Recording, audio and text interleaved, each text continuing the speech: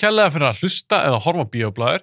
Nú getið þið gerst áskrifundur með því að fara á heimasíðuna mína bíóblaður.is og skrá ykkur þar. Verðið einungis 1.099 krónur á mánuði. Fyrir þá upphæð þá fáið þið 2-3 aukaþætti í hverju mánuði. Þessi stuðningur skiptir mig rosalega miklu máli, þetta mikil vinna og hver einasti áskrifandi telur svakalega. Þannig að endilega kíkja á heimasíðuna mína bíóblaður.is og gerist áskrifundur. Þessi þáttur í boði Subway, bestu bátarnir í bænum. Subway býður upp á báta, salat og vefjur og að sjálfsögðu þessar frábæru smákökur. Ég reyni að hafa með 3 í desert þegar ég er búin að borða minn uppáhaldsbát sem BMT. Ég mæla mig að kíkja á Subway ef þú ert að leita þér að góðum og ferskum mat. Pop Smells frá Nova Sirius. Þetta súkkulaði og pop sem kemur í 2 bragðtegundum.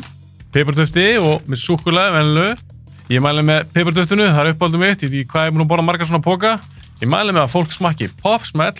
Þetta blanda sem klikkar ekki, súkkulaði og pop. Sambíóna. Sambíón reka 5 kvikmyndahús, 1 á Akureyri, 1 í Keflavík, 3 í bænum, Álabakka, Kringlunni og Egilshöll. Egilshöllin er uppáhaldsbíó mitt. Mér finnst bara ekkert toppa sal 1 í Sambíón með Egilshöll. Ég vil þakka þessum fyrirtækjum kærlega fyrir stuðninginn.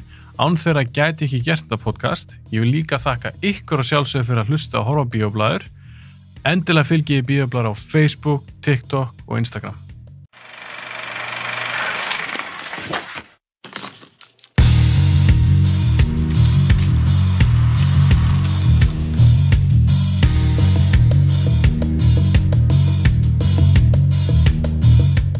Förum að kýla á þetta, strákar.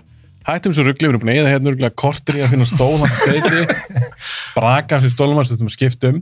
Við erum auðvitað að fara að tala Óskarinn. Og ég segi Óskarinn, frekar bara Óskar. Er ekki sammála því að þetta er frekar Óskarinn? Jú, ég hef alltaf kallað það. Já. 2023.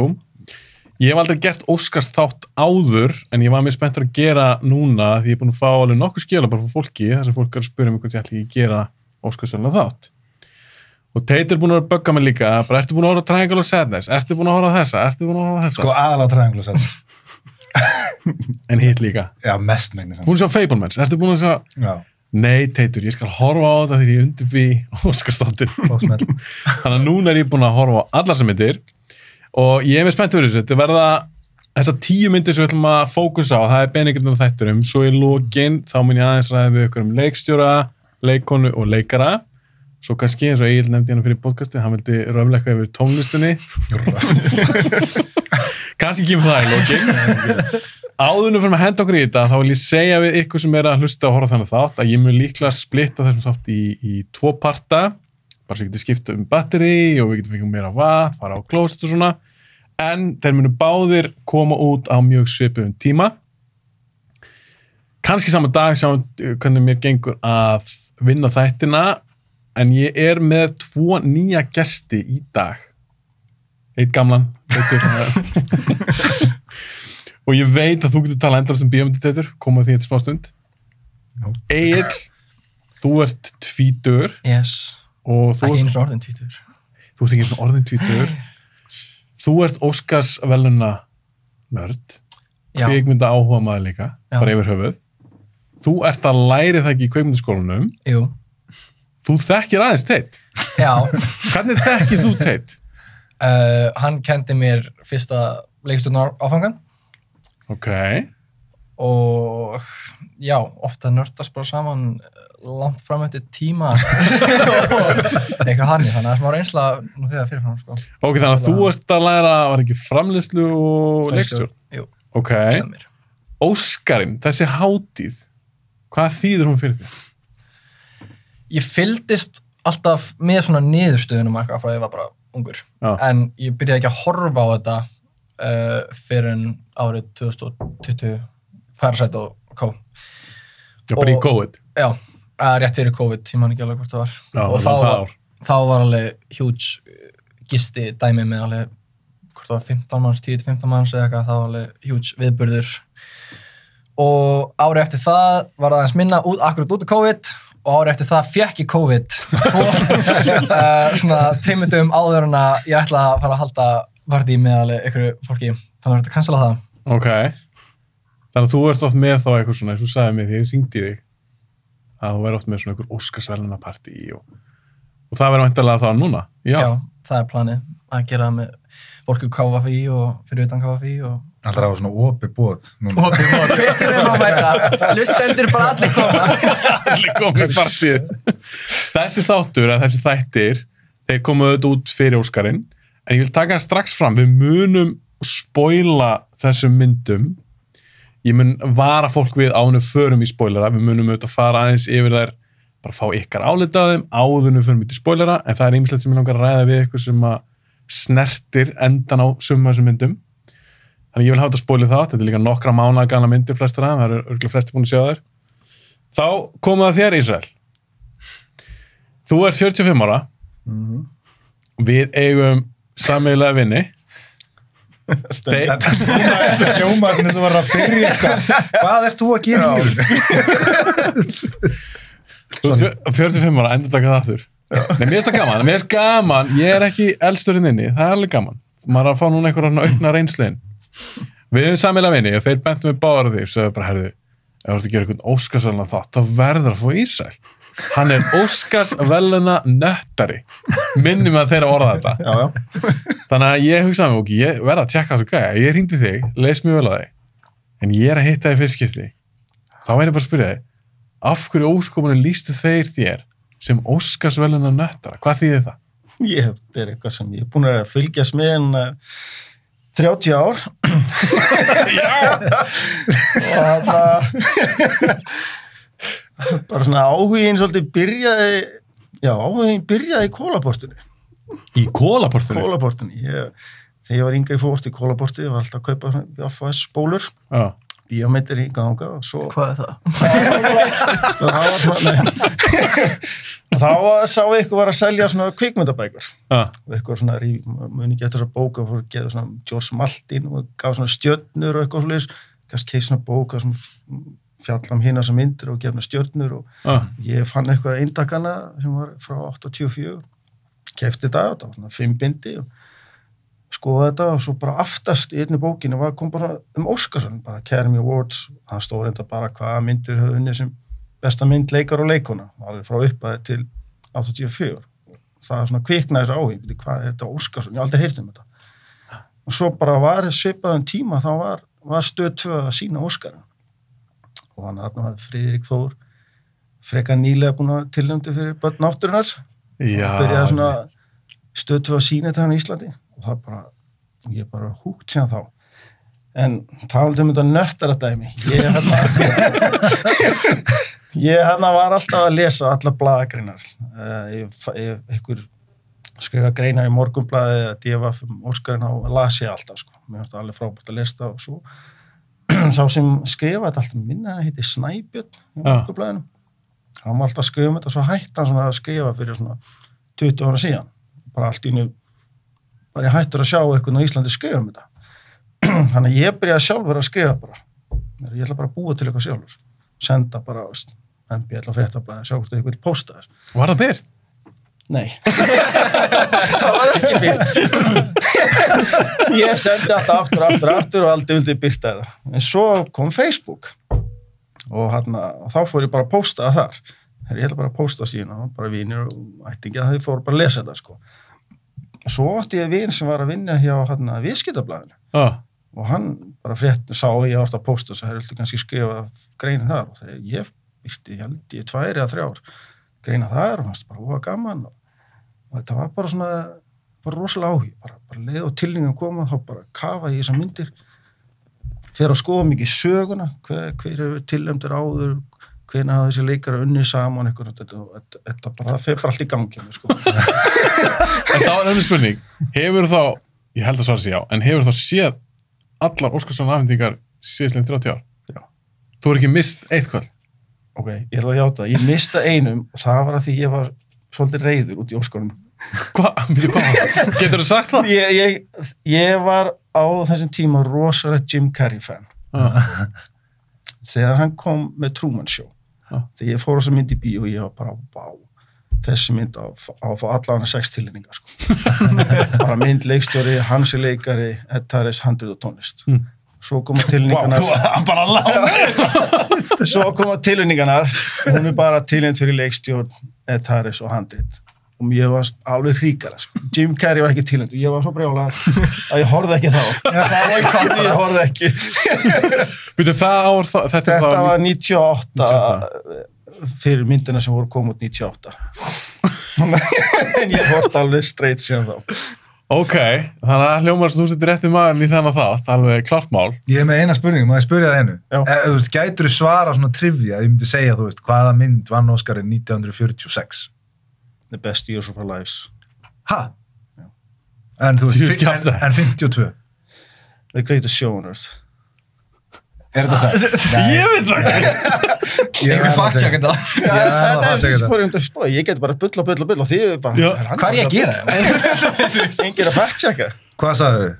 Best years of our lives. Best picture 1952, sagði það? Nei, 46. Já, ok.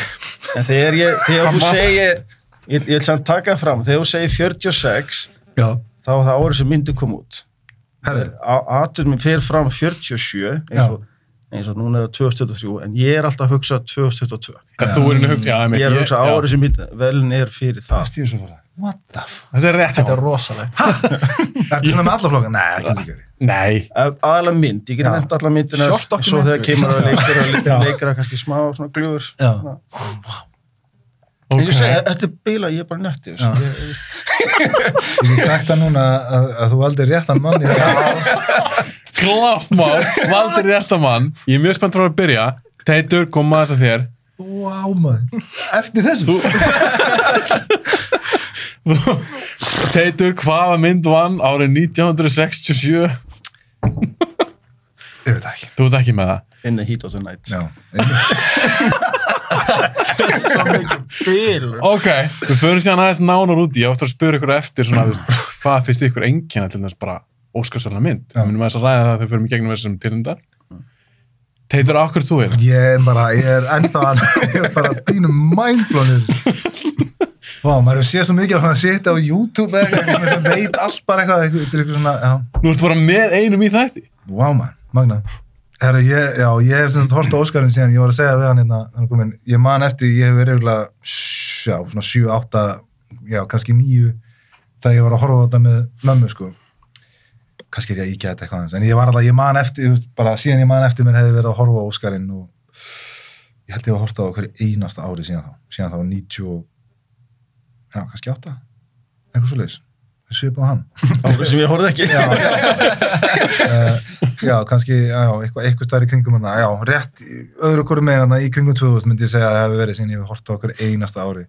Og ég man eftir, ég sofnaði einu sinni yfir þessu, og hérna, áður en að byrja þegar það var hérna red carpet dæmi, og vaknaði síðan kl. 5 morgun og bara, nei, ég mistaði og þá á þeim tíma, eins og þú obviously mannst eftir, þá var þetta ekki þannig að þú gast fletti upp hver vann, sko.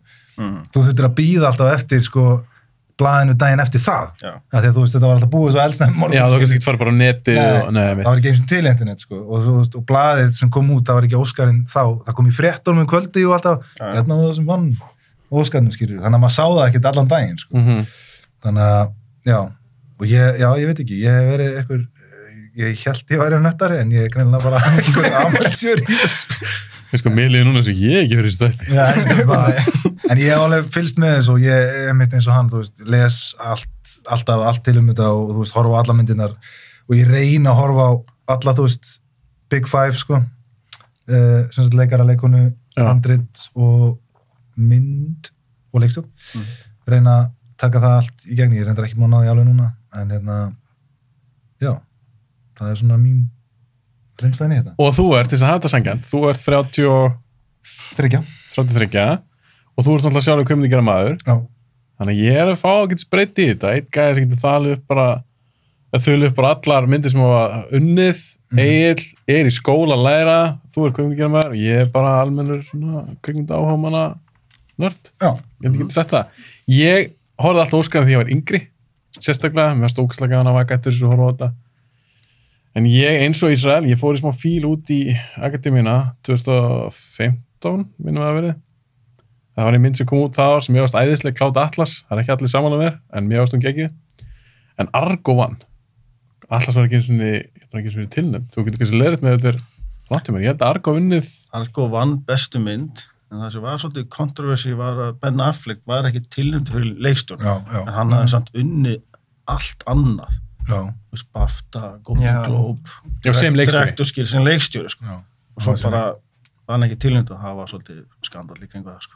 Já, en ég fóð svona, ég smá fílu og ég misti smá svona trú á þessu. Það var ekki nefnir sem bara svona, er þetta bara pólitík eða þetta er hlórið svolítið mikið þannig og svo alltaf breyttur ég man ekki alveg, Ísrael getur hjálpt með þar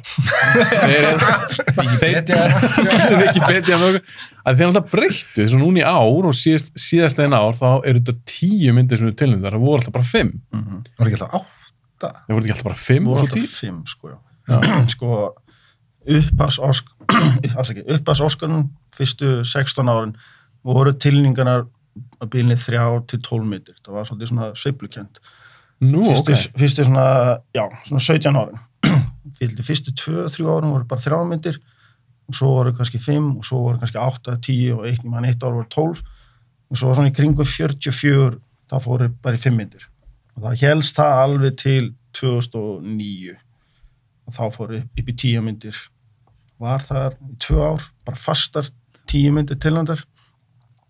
En svo ákveðu breyttu aðeins reglunni að þá getur verið 5 til 10 myndir tilnefndar og þú þurftir að ná ákveðnu prósentumarki, þú þurftir að ná 5% marki þegar fólk að fylla þessi atkvæði og þá voru alltaf tilnefndar svona 8 til 9 myndir síðast í einhver 10 ár eins og núna í ár og síðast ára þá var bara aftur fast bara 10, það var bara alltaf 10 myndir. Ok, fínt að hafa mig Óskars Wikipedia að ég held að það hefði bara 5 myndir og svo breytist í 10 og alltaf bara verið 10 en þannig að það hefur eitthvað verið á reiki en þá er ég að spyrja bara, kannski bara Ísrael Teitur og Egill, ekki bara fara frá Ég veit ekki hvað við erum að gera þetta Ein spurning, á að fyrir að kafa í þessar myndir sem eru tilnefndar af hverju breyttur þessu? Yfir í 10 myndir? Já. The Dark Knight. Já, akkurat. Það var stór kontroversu. Þegar Dark Knight kom út 2008, þá var hún náttúrulega bara þetta með bestu myndir sem hefur gerð og hún var að vinna sko veluna, ýmsir gagnrýnendur og svona voru gefin veluna bara sem besta myndir sko og veist, hún var að tilnefna í hinum þessum hópum og fólk var bara að tala um bara ofurhetju myndi að það var tilnefnt sem besta myndir sko. Svo komu tilnefningarnar og það var tilnefnt, þú veist, Slumdog Millionaire, Curious Case of Benjamin Button, Frost Nixon. Það þarf að klára þetta. Og svo ein mynd sem við allt í manni í augnablikið, hann að fyrir ekki Milk. Og svo var myndin The Reader tilnefnd. Og munið eftir þessum myndi Reader. Kate Winslet, já.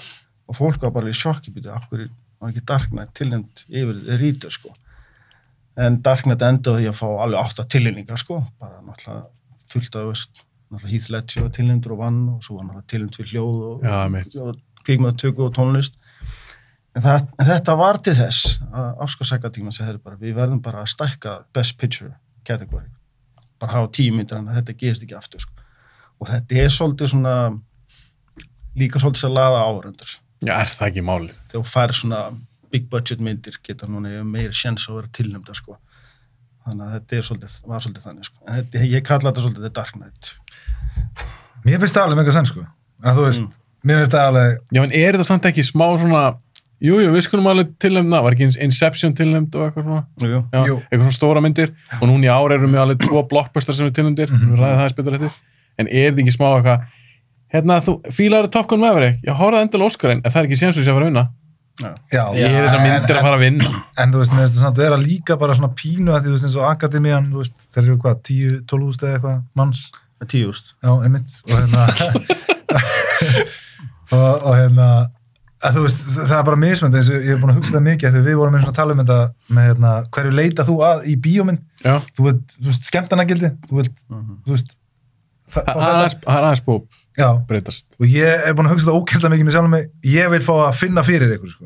Þannig ég er alveg svolítið öfugt við það, sko. Ég vil fá ykkur tilfinningar og eitthvað þannig. Þeir vil leiðast og finna fyrir. Já, ég vil bara horfa á,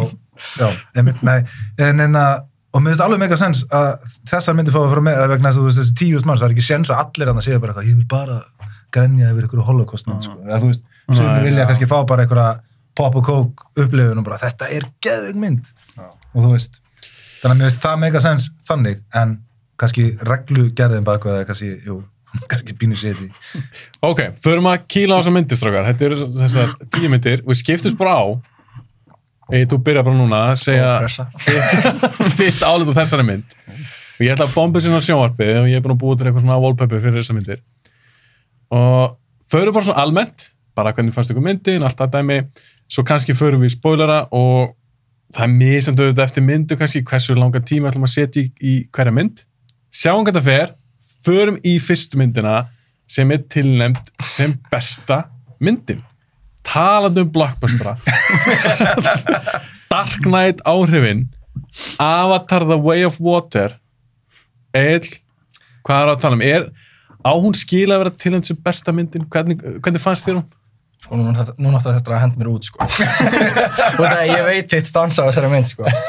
En ég mun ekki henda það út. Nei, mér finnst hún góð, sko. Ok. Ég er ekkert eitthvað huge aðdáandi fyrstu Avatar. Hvað það var hvort hún skila að vera tilnefnd. Þessi mynd bara það mikill miles, þú veist, ég veit, hún svo flott og þú veist, eitthvað, það geta allir saman á það, en hvort hún hafi söguna ekkert að baka það upp, það má deilum. En hún það flott, hún bara það mikil milestone í kvikmyndagerð að hún verður að fá tilnefningu fyrir besta mynd, finnst mér.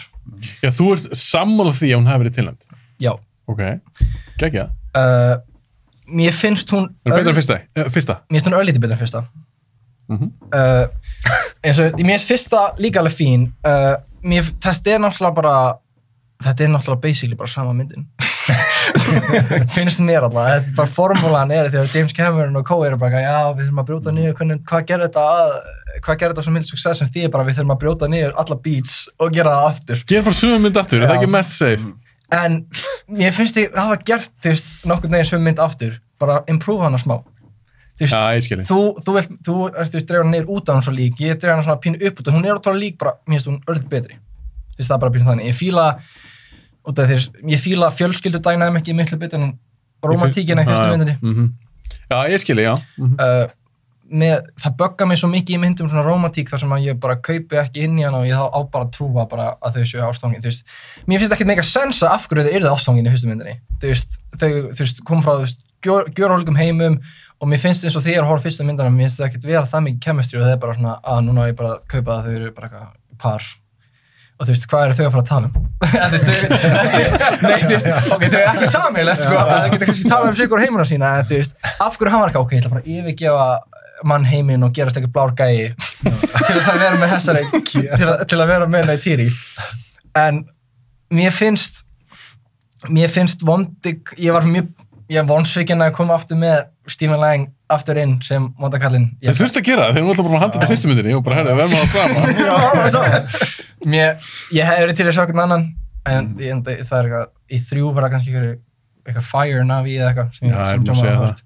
En þarna, þeir reynda að dýfka hann smá, mér finnst alveg semi-áhugavert hann, svona, þú veist, í holdi óvinnarins pínu og hann á ekkert svona og það eitthvað miklu meira svona personal drama en í staðinn fyrir bara svona external, bara húra, við erum hermenn, færum að kolna þessa plánutu. Ertu búin að sjá hann aftan einu sinni? Ég sé hann 2 þessar. Ok. Ég fór hann 2 þessar í bíó. Fannst hún betri eða verri eða bara eins? Eins bara, í rauninni. Ok. Bara ekkert betur. Það foreldrar mínir, ég skil ekki obsession bara svona miðaldra íslensku fjölskylduna við Avatar.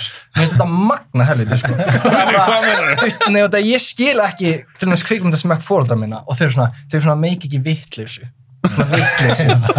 En þau dyrka Avatar út eitthvað ástöðu. Þau voru ekkert eðla spennt fyrir Avatar 2 þannig að við fórum saman og þau voru okkar pínu vonsvíkinn. Ég var svona, náði hærra en væntingarna mínar. Ég var væntingarna hérna, þau voru væntingarna hérna. Þannig að við svissuðum pínu. Ég fílaði þessa meina þau. Þú var 6 ára þegar fyrsta kom út. Já. Sást hann í bíó? Já, ég held það. Ég freka við sem ég muni eftir að hafa labba út af henni og við erum svona bara mind blown. Mind blown. Ok, þannig að þú sáttu með hún sér tilnefnd? Já, mér finnst hún eiginlega að skilja, sko. Ísrael, fyrir með til þín. Þú ert aðeins eldri en... Ég er ekkert eitthvað skjót á það. Þetta er miðaldra fjölskyldunni hérna. Þetta er miðaldra fjölskyldunni. Er þetta vitleysa? Þessi mynd, þú er búin að sjá hana. Hún er tilnefnd. Þú, eins og búið að koma fram, Óskarsverðlauna nutcase. Finnst þetta passa á að tilnefna svona mynd? Finnst þú það góð? Hvernig varst þér af þetta 2? Ég heldur hafi ekki haft neitt valmöguleikana að tilnefna hana, sko. Út af eitthvað sem vinsæl var? Það var svo rosalega vinsæl. Og þetta náttúrulega þetta tal, sko, þú veist, bíóið var náttúrulega erfitt í kringum COVID og hvort þessi stóra blockbustersmyndir geta halað bara hauga fólki og peningu, sko. Og þá þessi mynd það, sko. Náttúrulega, hvað hann ekki komið núna 3. tekjastu mynd allra tíma, minnum það bara daginn, sko. Og, veist, og James Cameron á, veist, 3 ára. Sem rögg. Og þannig að þegar hann gerir mynd, sko, þá bara fer hann all out, sko. Hann náttúrulega, veist, hann líður alltaf hellingsára milli, myndaði honum núna undanfæri, sko, þetta 13 ára milli. En ég sá þessa mynd í bíó, ég sá hann reyndar í 3D, ég sá hann í 3D bara síðan. Ég líka.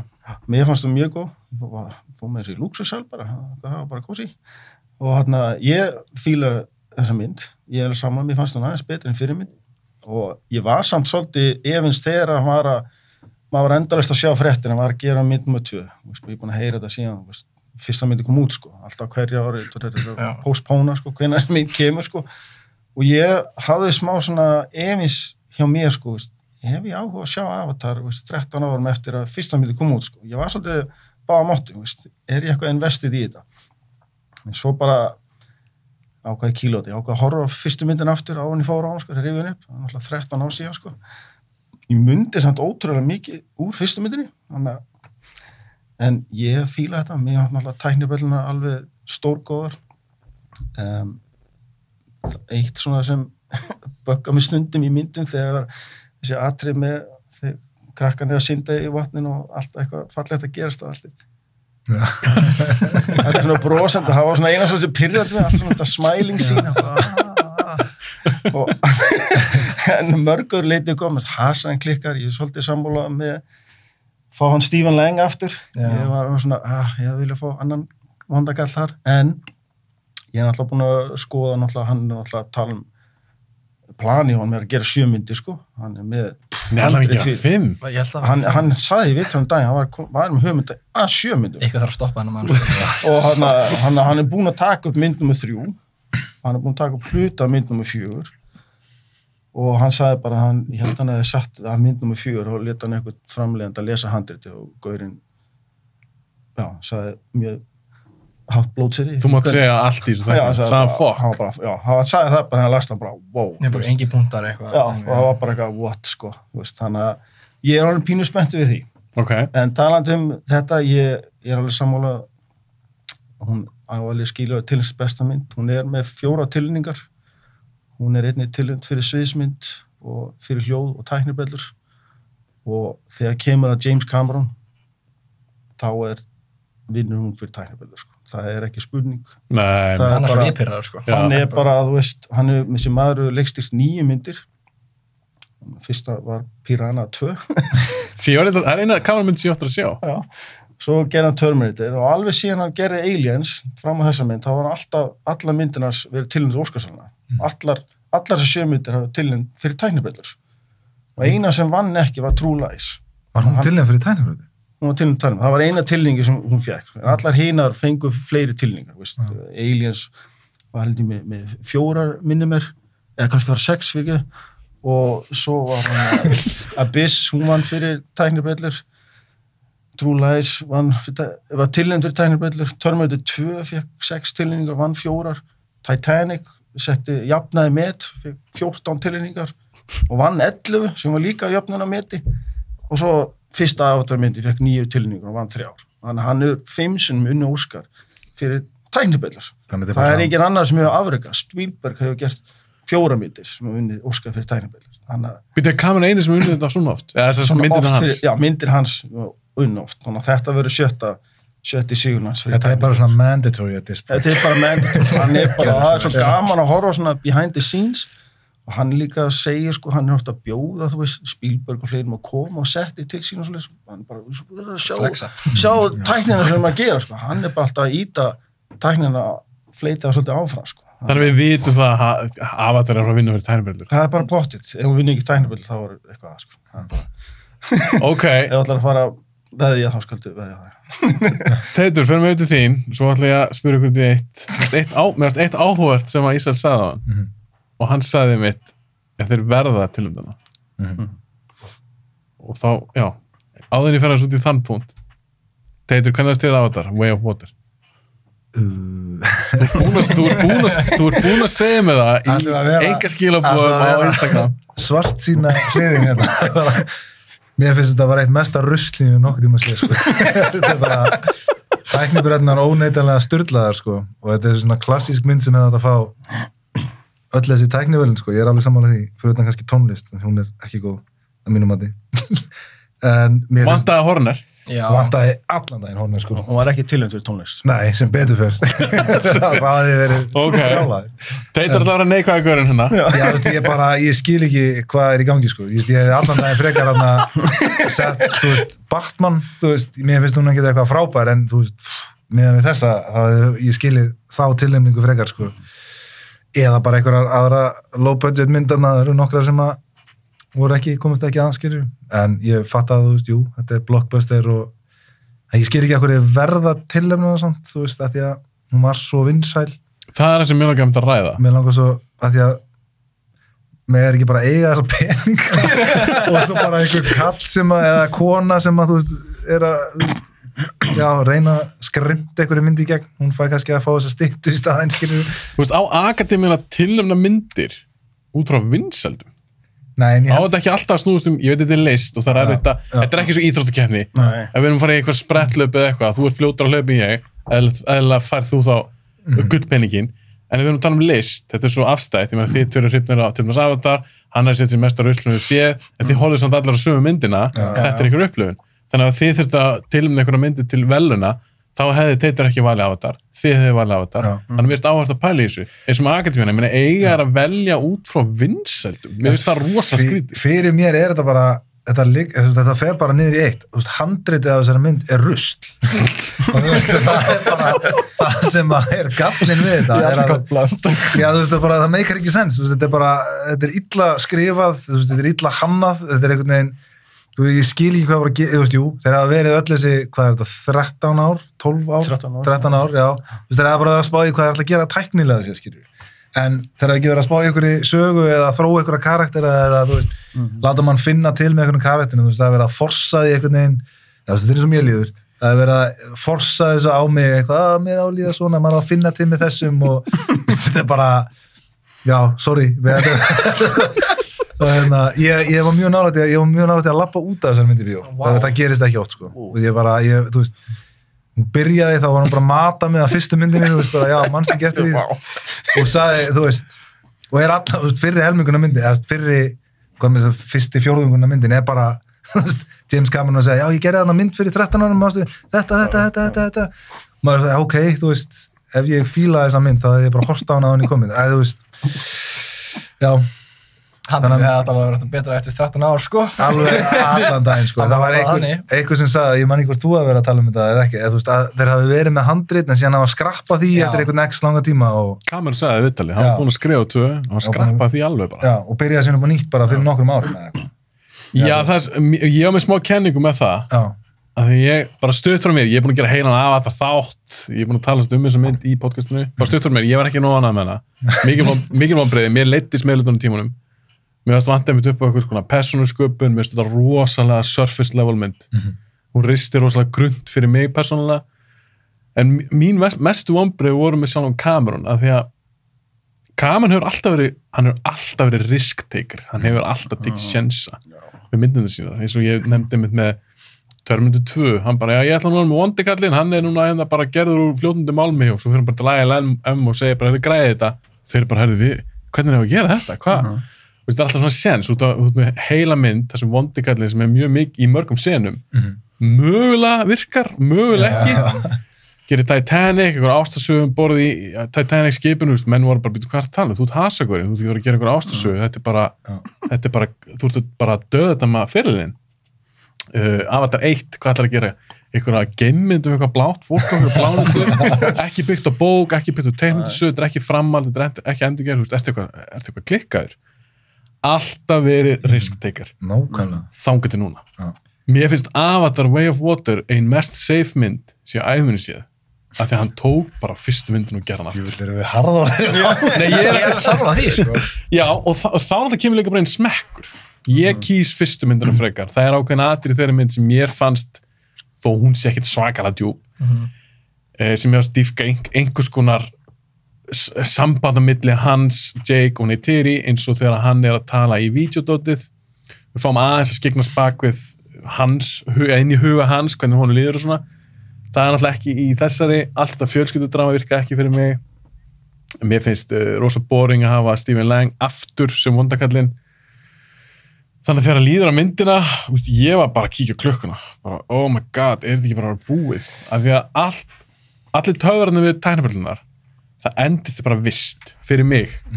Ég sé hérna fyrsta klukkutíma og wow, djúvel er þetta klikka, djúvel, þetta er bara geðveikt, besta 3D sem ég séð og gaman að pæla í líka í svo high frame rate dóti og Þoldi það ekki. svo bara, nei, og ég skil það alveg, það buggaði mig ekki eins mikið, sko. Mér finnst þetta áhugavert, af því að eins og 3D það rennur svona betur í gegn, fyrst mér með high frame rate dóti.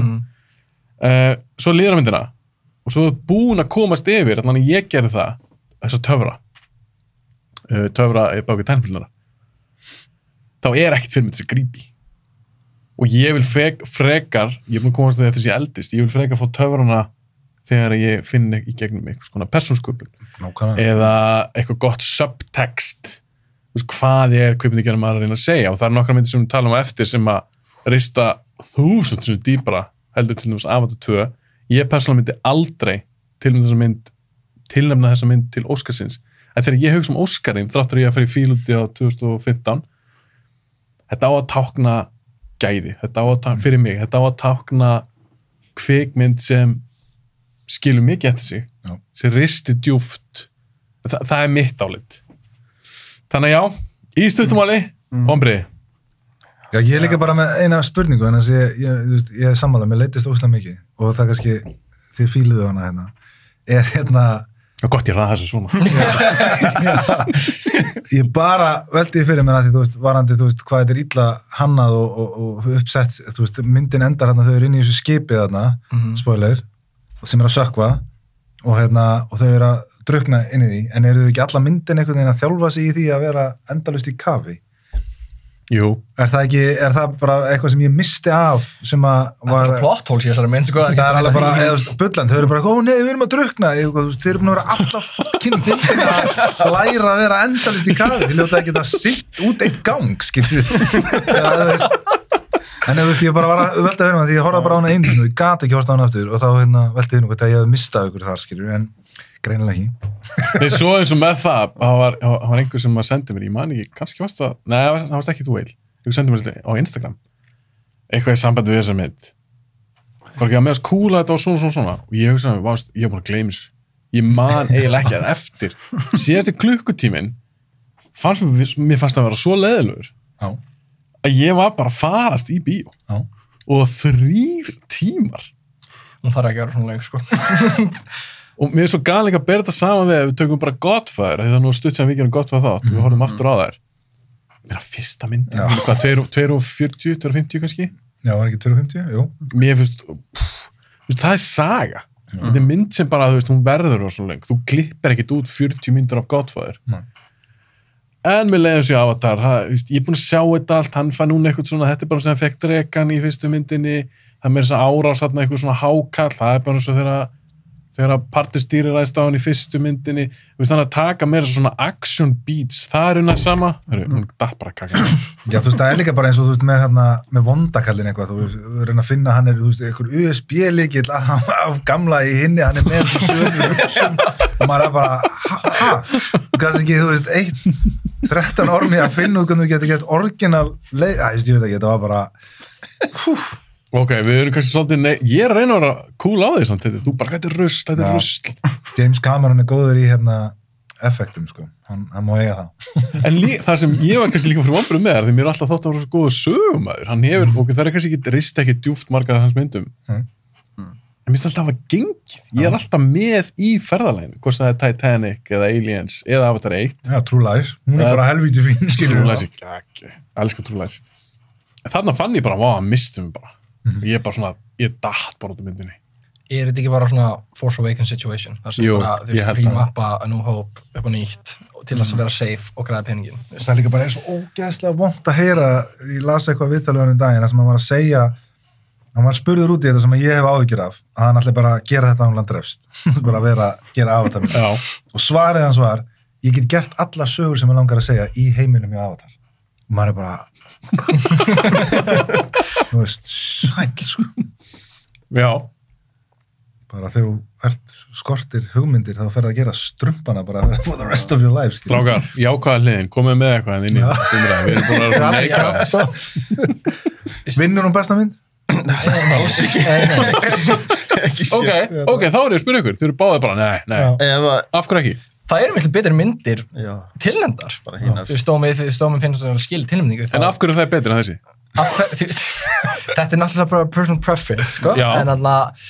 En þú veist, sagan, þetta er náttúrulega bara mjög yfirbórskenndur crowdpleaser í grunninn. Þó að þú veist, ég fann alveg fyrir meiri tilfinningu í þessar mynd. Mér finnst, þú veist, Neteyum, Loak og Kiri alveg, þú veist, lofagóðu sem, þú veist, karakterar og þú veist, ég fílaði alveg Jake í svona föður hlutverkinu. En þú veist, eins og þetta með, þú veist, ég þóla ekki Spider. Ég þóla hann ekki. Mér stann bara... Ég veit ekki hvort þessi leikarinn eða bara, ég bara skildi ekki og þú veist, þegar hann bjargaði Stephen Lang í lokinni, ég bara, Stephen Lang að vera fyrir 3, ég bara Hann verður í 5 myndir, kallum minn. Hann líka virtist bara einhvern veginn, virðist einhvern veginn vera bara svona út af því að hendar eitthvað, þú veist, hann er svolítið þar einhvern veginn. Hann hagaði sér eins og það sem hendar handið. Já, nákvæmlega, En mér finnst actionið vera helviti bara solid, fyrir utan þetta framerate og switching framerate sem ég er ekki hrifinn af og þú veist, ég skil það að leiðast einu partinu sem ég er actually genuinely leittist er svona pínu fyrir miðju, rétt eftir miðju þar sem við erum bara með kvölunum aðalega þá var það svona rosa mikið nature documentary á löngum party annars var ég eiginlega engaged allan tíman og þú veist mér fannst hún bara, þú veist, skemmtileg hún skilur ekki mikið eftir sig þú veist, ég get alveg sagt það en mér fannst fyrsta ekki gera heldur fyrir mig, dvig allavega. En þú veist, mér finnst hún overall bara mjög góð, þú veist, bara góður blockbuster í rauninni. Þó að, þú veist, hún er ekki efri helmingur hjá mér af myndunum sem eru tilnefndar í ár. Ekki top 5. Hún er náttúrulega af öllum þessum 10 myndum, þetta er lengsta myndin sem er tilnefnd, sko. Hún er eitthvað, minni 190 mínútur, sko. Hún er eina myndin sem er 3 tíma, sko. Ég alveg sammála það hefði alveg hægt að stytta hana aðeins, sko. Það eru sumatir sem bara, þetta er svolítið að draga hérna á langinu eitthvað, sko. En sko, þetta er bara svona, hvað maður segja, svona popcornmynd fyrir mig, þetta er bara, ég er bara fara að bara horfa eitthvað klikkuð hasar og læti, sko. Ég er svolítið ósamlega eitthvað, mér fann síðustu klukkutíma alveg geggjað, sko. Ég var alveg bara þessi bardaga til skipinu og þarna allt saman, bara ég var bara límdur í sætinu, sko. Það er gaman svona að fá þessum ekki allir sammála. Svona bara, En það hljótar fleiri sammála ykkur, af því að hann er búin að ganga það vel. Já. Hún fór fram á mínum væntingum upp á, ef við tökum fyrir box office, að ég mér gana pæli því líka. Að ég hugsaði með þessi mynd, sérstaklega eftir ég sá hana, ég hugsaði með þessi mynd, ég er aldrei að fara við 2, sko. Nei. 2 billion. Hugsaði ég, að því mér fannst hún, ég segi, rista bara grönt, mér finnst bara byrjað svo samund og síðast, en fólk virðist hafa verið að fara á hana oftar eins og með fyrstu myndina. Það er líka markaðsetningin á þessu, þetta er náttúrulega bara því, þú veist, budgetið í markaðsetningun á þessu myndi hefur náttúrulega verið eitthvað stjarnfræðilegt, sko. Hún var bara alls staðar ógeðslega lengi. Bara verið að auglýsa út allt og ég meina öll þessi viðtöð sem var að posta út og henda út og þú veist, alls konar behind the scenes og ég veit ekki hvað og hvað, sko. Þannig að hann er náttúrulega, hann veit alveg hvað hann er að gera, sko. Öll stúdíóin gáfunum líka bara svo mikið pláss. Það var bara að gera svo vel áttar, hérna bara, þú veist, mánuður þar sem engin önnur mynd kemur út. Það þorði engin í counter-programming. Eins og þú veist, þegar Star Wars var að koma út, þá þú veist, Jumanji var að koma út á sama tíma, það var svona smá counter-programming í gangi. Hateful Eight. Já, alls konar. En þú veist, einhvern veginn í ár voruð þið bara, gáfust þið bara upp. Þannig að þú veist, það held ég líka eina ástæðan, það var bara svo lítið í bíó. Ég held að það faktoraði líka alveg. Ég fór í bíó, ég meina eitthvað 3-4 vikum eftir að koma í bíó eða eitthvað. Hvort ekki að fara með þér? Á Avatar? Nei, á aðra mynd, ekki hana. Þegar hún var búin að vera í bíó í mánuði eða eitthvað. Og það var, myndin var í sal 2.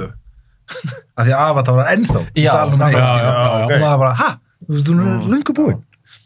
En það segir mig það að fólk var að selja, þetta var að trekja alveg ennþá. Algjörlega.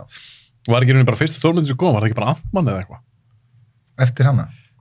Svona einhverjum fyrsta svona stórmynd. Stór, þú veist, Megan og eitthvað, það ekkert stórmynd. Nei. Ant-Man var svona proper blockbusterinn. Já, var það ekki bara Ant-Man, þú veist, 17. febrúar eða eitthvað. Það er rugl. En ég skil það alveg, ég meina, af hverju ættir að vilja gefa út þína mynd í kringu þessa þegar þú veist að hún er það bara líklegast í jörðu? Ég er samt ekkert svo vissum að hún hefði í jörðu, sko. Þú veist, ég bara, þú veist, já, ég skil að kannski hún gefur 2 vikna ramma, en hún var alveg að fá heila mánuð þar sem enginn var bara að keppa mót henni, sem ég finnst stórskrítið. Og hann ekki bara eitthvað 7 vikur á toppnum í Bandaríkjum. Daglaust, sko. Ógeðslega lítið droppum á milli helga og eitthvað. Ein loka spurning á hann fyrir mig næstu mynd. Avatar 3. Haldum verið jafn vinsæl? Af því það er styttra í hana. Það fyrir svolítið eftir þú að segja hvort að hann fái breathing space. Ég vona með Avatar 3, ég vona að þetta var svona safe dæmið hans og síðan hann actually með proper, þú veist, eitthvað sögur sem bildar á þessu almennilega og breyti formúlunni fyrir 3. Það er það sem ég er virkilega að vona. Og þú veist, ég held að það muni örugglega að fara, og þú veist, núna það var svo stórt líp á milli Avatar 1 og Avatar 2 í tækninni, þú veist, ég fór Avatar 1 í bara Egilssölunni, þú veist, þegar hún var endurútgefin í 3D bara, þú veist, og þú veist, ég bara, wow, þetta, þú veist, hún bara holdar upp ógeðslega mikið, síðan fór ég á 2 og ég bara, wow, hérna bara gömul, sko, en þú veist, ekki, hún lítur ógeðslega vel út en þá, en þú veist, Avatar 2 var bara svona next level, ég var bara, wow, hvað er ég að horfa á, þetta vatn er bara nuts. En það verður til dæmis ekki aftur. Það verður ekki aftur nefnilega, þannig að þú veist, töfrarnir, eins og þú ert að tala eru pínu svona running dry, þannig að núna þarf sagan að koma inn og bjarga þessu, sko, þannig að ég held að verður mjög mikið bara word of mouth ef hvort að sagan sé góð, og það þú veist, núna svona jafnvel svona pínu brotið traust út að þetta var svona líkt og svona basic saga, þannig að núna eins gott að rífa sig í gang fyrir 3. Ísrael, heldur hún verði jafn vinsæl 3. myndin? Ég held hún verði vinsæl, hvort hún verði jafn vinsæl, ég er ekki alveg viss, sko, en þegar kemur að James Cameron, hann gerir bara vinsæla myndir. Hann har ekki gert marga myndir. Hann valdi vann þetta. Vinsæla myndir, sko. Hann kann ekkert annað, sko. Teitur? Teitur mætir spenntur. En Teitur, ætlað þú á 3? Ég veit það ekki, sko. Ég er bara ángurins veit það ekki. Þetta var svo fokkið mikið vonbrigði. En ég, þetta er bara svona selfish reasons, af því ég vill ekki segja mynd, ég vona aldrei að mynd floppi sama hvað það er, en ég vona innilega um floppi bara til að hann fara að gera eitthvað annað, af því mér langar, þú veist, alltaf að hann myndi klára þetta bara í 3 leik, sko, bara ætlaði hann ekki að gera það, þessi hefði floppað ef hún hefði floppað, já, það er bara 3 leik og mér langar ekki, þú veist, mér langar að sjá aðra mynd, þú veist, annað að eitthvað orginal stöffa eftir Cameron, þú veist, áður en hann deyr, sko, eða þú veist það sem hann, þú veist, hann er nú hvað, er hann 71 árs eða eitthvað er hann svo gamall? Eða hann kannski ekki 70, það skiptir ekki maður, hann alltaf að, þú veist, komin vel á efri ár, skilur og það, þú veist, hræðir mig ef það er að vera 5, eða hvað þá 7 svona viðbót, sko. En mér held hann að, nú er ekki alveg viss, sko, mér finnst þess að hann hafa talað sko, hann alltaf leikstýra 3. myndin, hann var eitthvað að gefa þess skinn eitthvað annar myndi svo taka að leikstýra hina hann langar að fara svolítið í svona dokumentari, sko, hann vil fara svolítið meiri það. Það var náttúrulega brilljant þegar hann myndi sjá það í sér að rétta einhverjum öðrum stýrið. Ég var svona að segja á hann og höldum áfram. Vá hvað ég gæti ekki röddina á Sigourney Weaver í þessari mynd. Þetta fuckaði mig svo mikið. Þetta er ekki þetta er ekki stelpa. Þetta er bara Sigourney Weaver. Þetta var bara svo, neðan svona chalkboard, sko.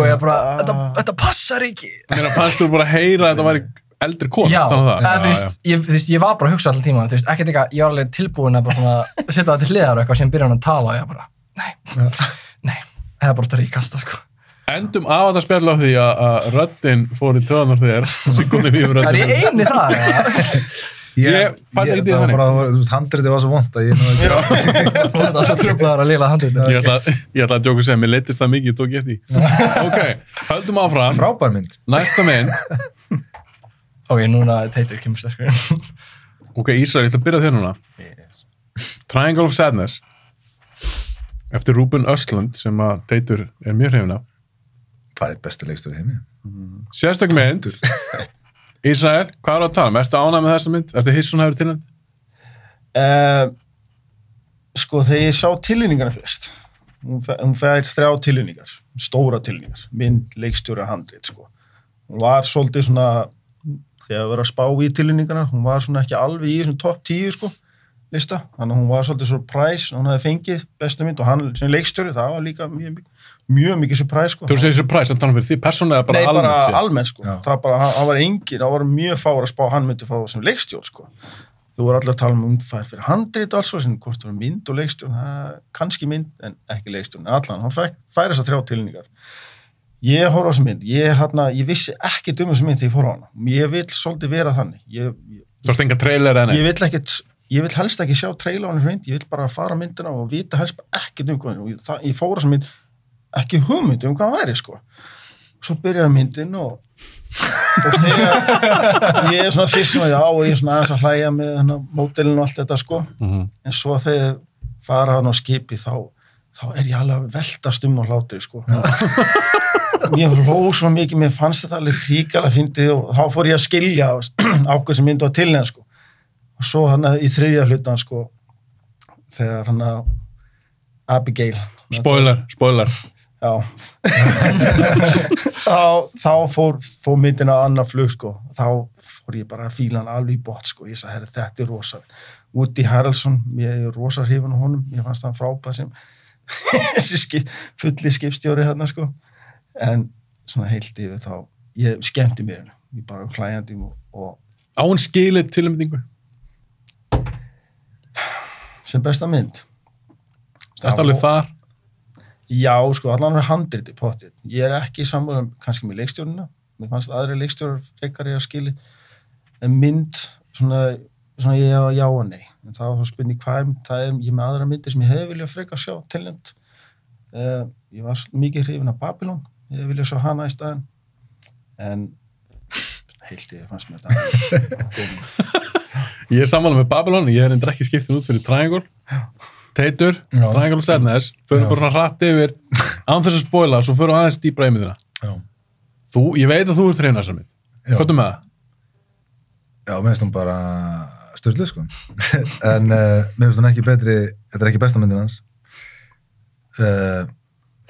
Ég er hissa að hún hafi verið valin besta mynd. Ég er alveg sammála því sem að þú ert að segja og það sem fólk hefur verið að tala Ég var alveg, skil alveg að hún fær tilnefningi handrit, en ég bjóst aldrei við að myndi fá leikstjórn eða mynd, sko. Ég er alveg svona pínu torn sjálfur þar, sko, hvort að hann hefði þetta skilið, sko. Af því að það eru aðra myndir sem hann gerði sem að mér finnst hann hefði miklu meira skilið. En mér finnst hún bara geggjuð, sko, og frumleg. Já. Það er eitthvað sem að er vand með farið nú í dag þegar það er að búið til bíó, sko. Er að hún er sett upp á hrikalega áhugaverðan máta, sko. Hvernig henni skipti þrennt, sko. En ef þú vilt fara meira út í það, þá kannski... Við gerum það eftir. En þú varst ánægð með hana? Já. Ok, fyrir maður stýpir hana... Ég sá hana alltaf 2 svar. Þú sást hana 2 svar? Já. Fyrir maður stýpir hana eftir, það er ýmislegt sem langar að ræða við ykkur saman þessum mynd. Hvað þér? Stuð frá mér, mér finnst þú geðveik. Ég hefði persónulega tilnefnt hana. Af því það er miklu meira heldur en yfirborðið í þessari mynd. Þú þurfum að fara að pæla aðeins meira í henni. Ég fór aðeins að lesa mig til hana. Bara svona pælingar, alls konar þemur í gangi og svona. Þá er hann að fara mjög djúpt. Það er ógeðslega mikið kjöt á beinunum í þessari mynd. Af því að á yfirborðinu alltaf bara er þetta grín.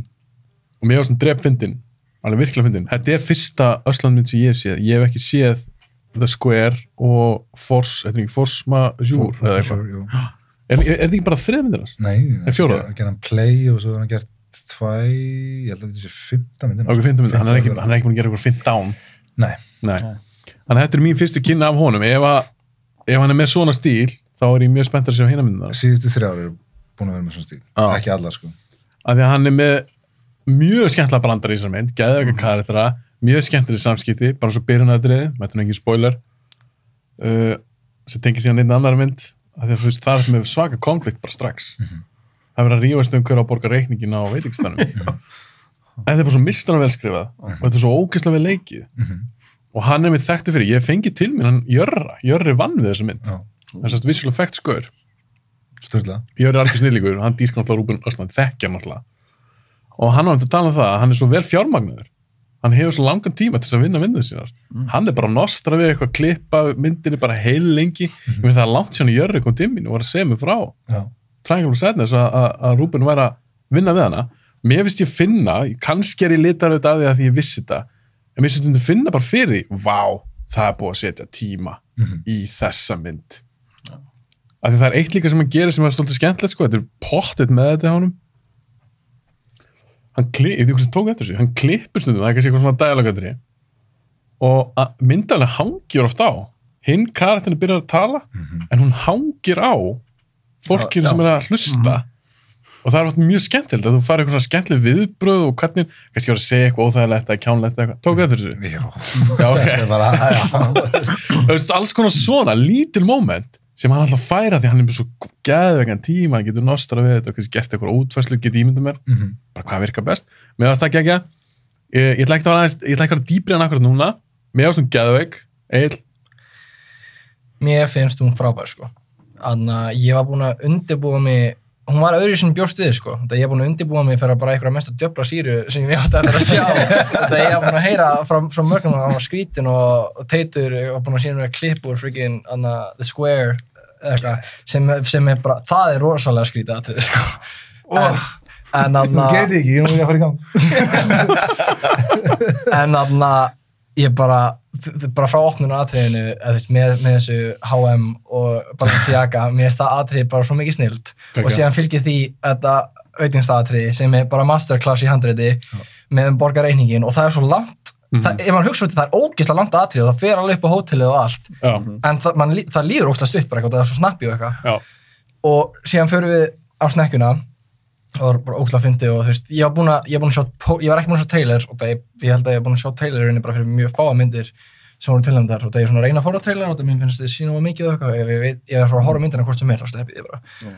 Og við komum á snekkuna og ógeðslega fyndið bara, þú veist, allir að æla og líka, þú veist, með bara obsession hjá þessari einu eldri konu að fá alla til að synda og það var ekki langar til þess.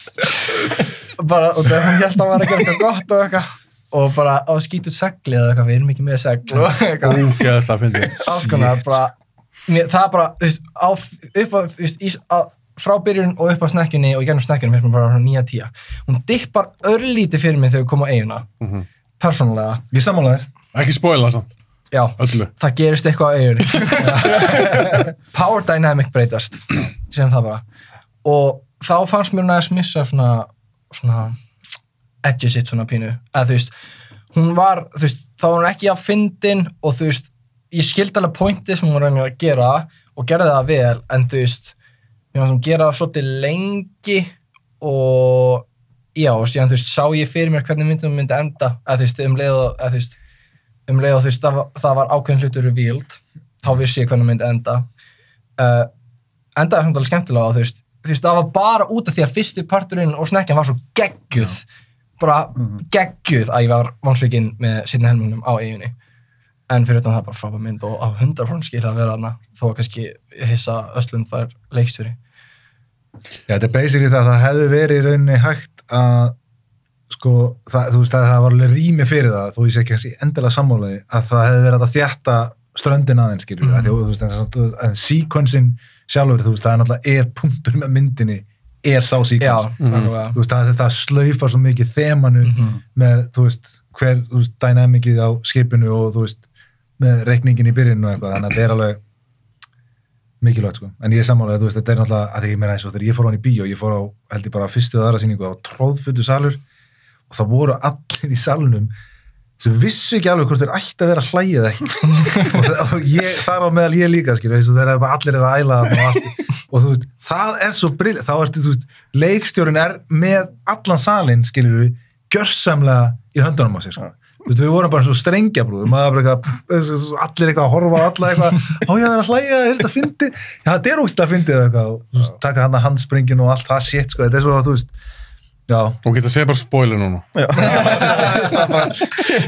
Við ætlum að spoila núna á Triangle of Sadness. Það er mest að mynda áhort að tala um þetta, því sem er grínið og hvort maður eigi að hlæja þessu.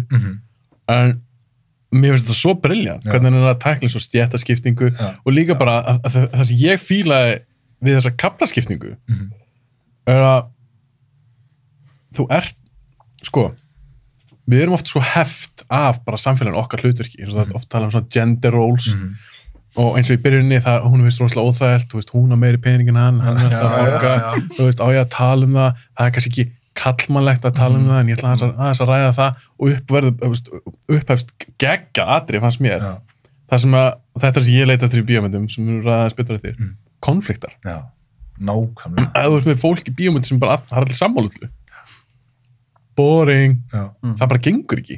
Þannig bara settu tónninn jú, byrjun að þetta er náttúrulega módeldótið hana sem ég var bara alveg hilarious. We're all equal. Og sem er náttúrulega kjaftaði. Við erum ekkert í jöfn. En það er svolítið cool hvernig Rúben fer í gegnum þessu mynd og sýnir henni bara, þegar öll er að báða með koll, þannig erum við erum samt bara eins, við erum allt manneskjur, eins og það allir byrja að æla. Pestin, eða það sem kom fyrir, það ætla að geti eitthvað ógeð sem að er ekki þannig að það tengist að þeir fóru alltaf bara að synda kokkana, skemmtist maturinn allir borðuðu það síðan og veiktust pestin spyr ekki dagi hvort þú eigir 100 miljónar bankabók eða ekki sko.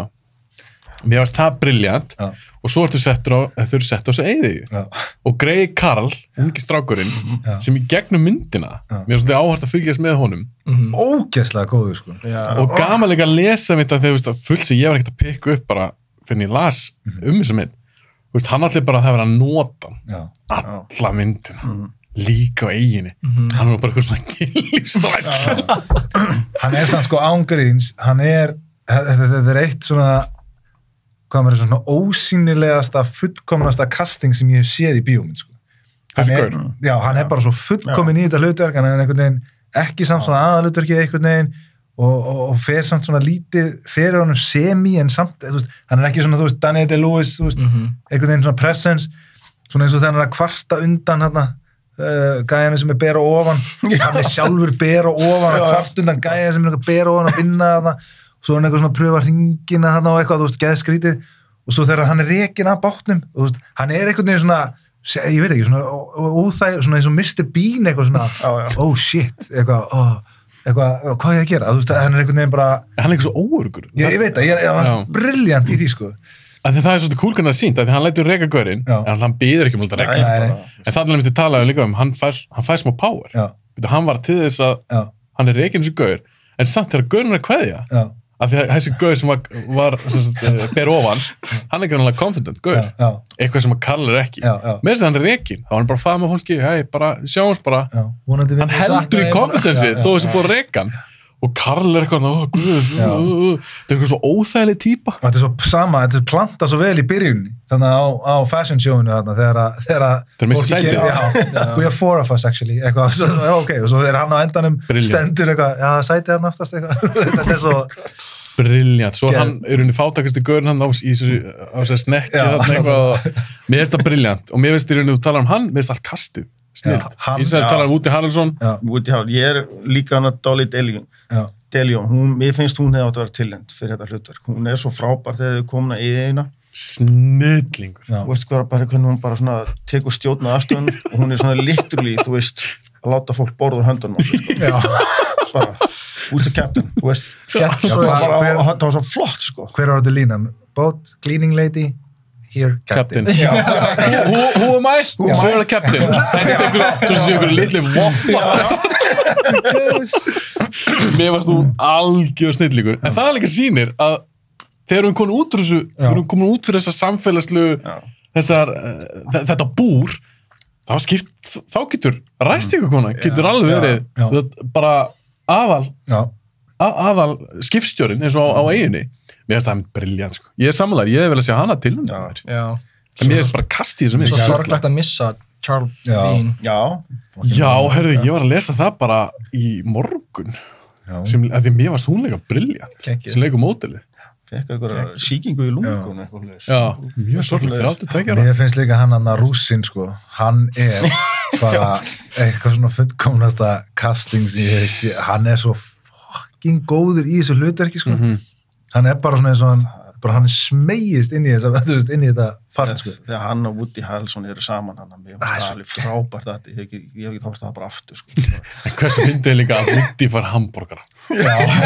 I don't like fancy food I'm not a fan of fine dining og ég hugsa mér, djöfull myndi ég fá það saman þú maður ógeðslega ógirnilegt svo eru þau öll eitthvað alveg að fara að æla svo fyndið, svo þetta sett svona framan af því að fine dining ofta ekkert gyrðalegt eitthvað hlaupi, eitthvað svona hristist og þau eru eitthvað reyna eitthvað að borða þetta og mér að stappi það eru ekki veitt að minnum upp á þessu atriðum bara enda og það bara, eins og segja, það svo margir aðrir karakter sem ekki á myndana, sem eru svo flott bara eins og þessu bresku hjón þau bara eitthvað spjalla við og sitja hjá og svo bara segja, já, við búum til handsprengjur og lendlæs og þau bara, þeirra kvarta undan þeirra stríði og búið það var alveg skelfilegt það var trappa hjá okkur svo alveg taka hendur we got through it og þetta svo svartur húmor að þau eru að búa til drápstól og vorum þetta grátið við því ég held að lækka ekki verða 25% og bara að við komumst í gegn og svo indal gömul hjón allt þetta það er ekki svo gott að eru að segja frá því eitthvað what mechanism is this? The hand grenade það er svo gott er þetta ekki okkar? Já, svo alltaf kemur í maður að setja myndina og kom alltaf sjóræningjar en tölum aðeins það því ég var pínurugglað með það að við fáum að sjá okkur sjóræningja og þeir henda síðan handsprengju hana og klippti yfir snekkjuna og gamla fólki tekur hann upp svo bara búm, springur hún og skipið springur ekki sem bara klippt og þau eru bara komin að eiguna hvað gerðist í sambandi við sjóræningina? Komuð þeir, rændu ykkur, sprengdu og fóru það? Það eina sem ég veit allavega er að ég hlustaði á viðtal við Rúben Östlund árið 2017 þegar hann var að kynna The Square og þá spoilaði hann þessari mynd bara endanum og öllu og hann sagði að það er ekki punkturinn hans með myndinni, hann sagði bara að ég er að gera mynd fólk sem fer á luxury yacht og síðan verður rænt af sjóræningjum og þau enda öll strönduð á eyðieyju og þá skiptum við dýnamíkinu og svo sagði hann endan líka, hvernig myndin endar og sagði að þetta væri spurningi sem hann var að setja upp í myndinni. Þannig að ég held að hann sé bara að hafa það gjörsamlega opið fyrir hvernig og einn að túlka það er ekki punkturinn sem hann vildi skiptir ekki öllu máli nei, það eina sem hann vildi sjá bara skipið er ónýtt, þeir eru föst þarna hvernig af því það talaði einn gaur á eyjunni bara að þú sjórningi, ég man ekki að sé þig já, er það ekki eini gauðin sem er svartur? Jú shit, maður, það er svo óþægilegt já, en eins og með það við fengum eitthvað botn í það vitu fyrir víst hann hafi verið að vinna á skipinu eða hvort hann sagðist náttúrulega bara að vera unnið tilfarið eða eitthvað en hún var náttúrulega að vinna þarna á skipinu líka bæði hún og hinn, hvað heitir hún? Póla en hún staðfist það ekki? Nei, hún staðfist það ekki. Ég man að spurði hana, ég man ekki hvort hún hefði eitthvað svarað, hvað var? Talandi það líka, hún var náttúrulega að reyna að halda í þessan status að ennþá þessari eigið, það var svo gott, Já, en svo kemur, heitum ekki Abigail með það, hún kemur bara, herðu, við erum bara, þetta er allt önnur stað. En það er sama fólki. Það er svo gaman að taka svona fólk sem er í ykkur svona, þetta er samfélag, þetta er staðan, svo er bara settur á okkur að eyðieyju. Það sem skiptir miklu meira máli hvort þú kunnur að starta ykkur eld heldur hvort það 100 milljónar bankabók eins og þetta bara gagnslaust lið eins og við komum að sjá það í Brilliant Adder þegar hann drepur asnan oh my god þú veist eitthvað að kalla eitthvað svo þau bara, heyrðu, asnin er ekki tá það er mikið asnadrefningar á þessum Óskar já tölum það ekki ég bara býtu, hvað var það í það kemur sérna já, þannig að það er ímyndilegt í þessar mynd sem ég veist mjög áhugavert og hún er tölvöld fyndan en ég að þú ég er bara ekki alveg verið sammálaður í ég er svo leilægt að ég horfa hana eitt það er bara einn heima hjá mér í það að vera í bíó með einhverju fólki það er svona miklu betra ég vil sjá hann í bíó, það bara klikkaði hjá mér ég myndi að segja að þessu 10 myndir þá var þetta að finnast myndin já, er það ekki? það er bara by far, nú er ég að rúlla yfir þetta mynd en nú er líka annað sem er áhugavert með Rúben Östlund með þetta að gera, er að hann er alltaf að skjóta á kann það er markmið hans með allir þessum myndir sem hann er að gera gali, hann er svo klikkað að gefa þetta út fyrir, ertu það? Já, hann gerir myndirnar til þess að horfa á þar á kann vegna þess að þessi mynd þessi sequence þegar allir eru ælandi þarna og þegar allt svissast, hann er að sjá þetta fyrir sér og hann segir það bara opinskátt í viðtölum skilur og það er hans markmið með krúinu er að sitja í kann og horfa á liðið sem að myndi vennilega vera á þessari snekju og er bara eitthvað og veit ekki hvort það er að hlæja eða ekki skilur hann gerði það sama með The Square og hann náttúrulega vann báðar myndirnar unnu Pálmans stóru velunni skilur back to back by the way þannig að þú veist það er sequence þar líka sem er svipað þú hefur séð hana? Ég hef ekki séð hana Nei. En er hann að taka þá fyrir að ég hef ekki séð hann, en núna mun ég klálega að reyna að sjá hann sem fyrst. Er hann alltaf að skjóta okkur svona stéttaskiptingu og... Svolítið, já. Sérstaklega síðustu 3 ár.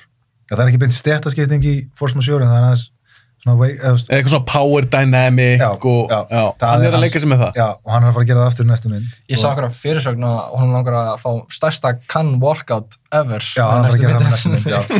Það er planið hans. Já, hann að gefa þú bara ofurmjöla, það er markmiðað sem er næstu mynd, sko. En þá er úrslega gaman sér tilnefnd. Það er ekki ekki. Svona akademian, Óskar, þetta er stærstu verðlaun. En ég get alltaf að sagt að þegar ég horfði á Square, ég horfði á hana sko 2 dögum, deginu sem ég kom heim úr tökum. Ég man einhvern veginn að ég hef sagt þér þetta. Jú, ég heldur svo. Og hún breytti mér, sko. Það er bara, ef ég hefði séð hana áður en ég fór í tökur á kvikmyndaneminn sem ég var 2020, þá er ég ekki viss ég hefði náði, sko. Er það besta myndina? Það er bara, þú veist, það er bara einn besta mynd sem ég séð, sko. Það er bara ángríns. Ég ætla ekki að íkja þetta einu sinni. Það er bara, það er eitthvað við hana sem að, þú veist, ég get alveg skilið að það sé ekki allir þar skilur, en það er bara eitthvað í henni sem náði ógeðslega mikið til mín. Þú veist, hún bara kveikti einhvern eld inn í mig bara, já, þetta ætla ég að gera. Shit, og ég er ekki að segja, ég ætla að fara í stéttaskiptingu, en bara svona approach hans og eitthvað, og þú veist, og heyra Woody Harrelson tala þegar hvernig hann er að leikstýra, hann ætla að gera average 50-70 tökur, sko. Og mega gong fyrir síðustu tökurna. Mæti með gong fyrir síðustu 5 tökurna.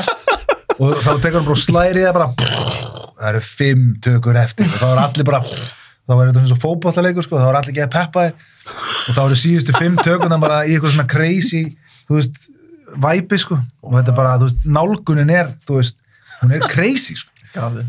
Hann hljómar alveg svona nettklikkar þessu guður. Hann er bara geggjaður, sko. Tölum aðeins endan, og hann fyrir með næstu mynd.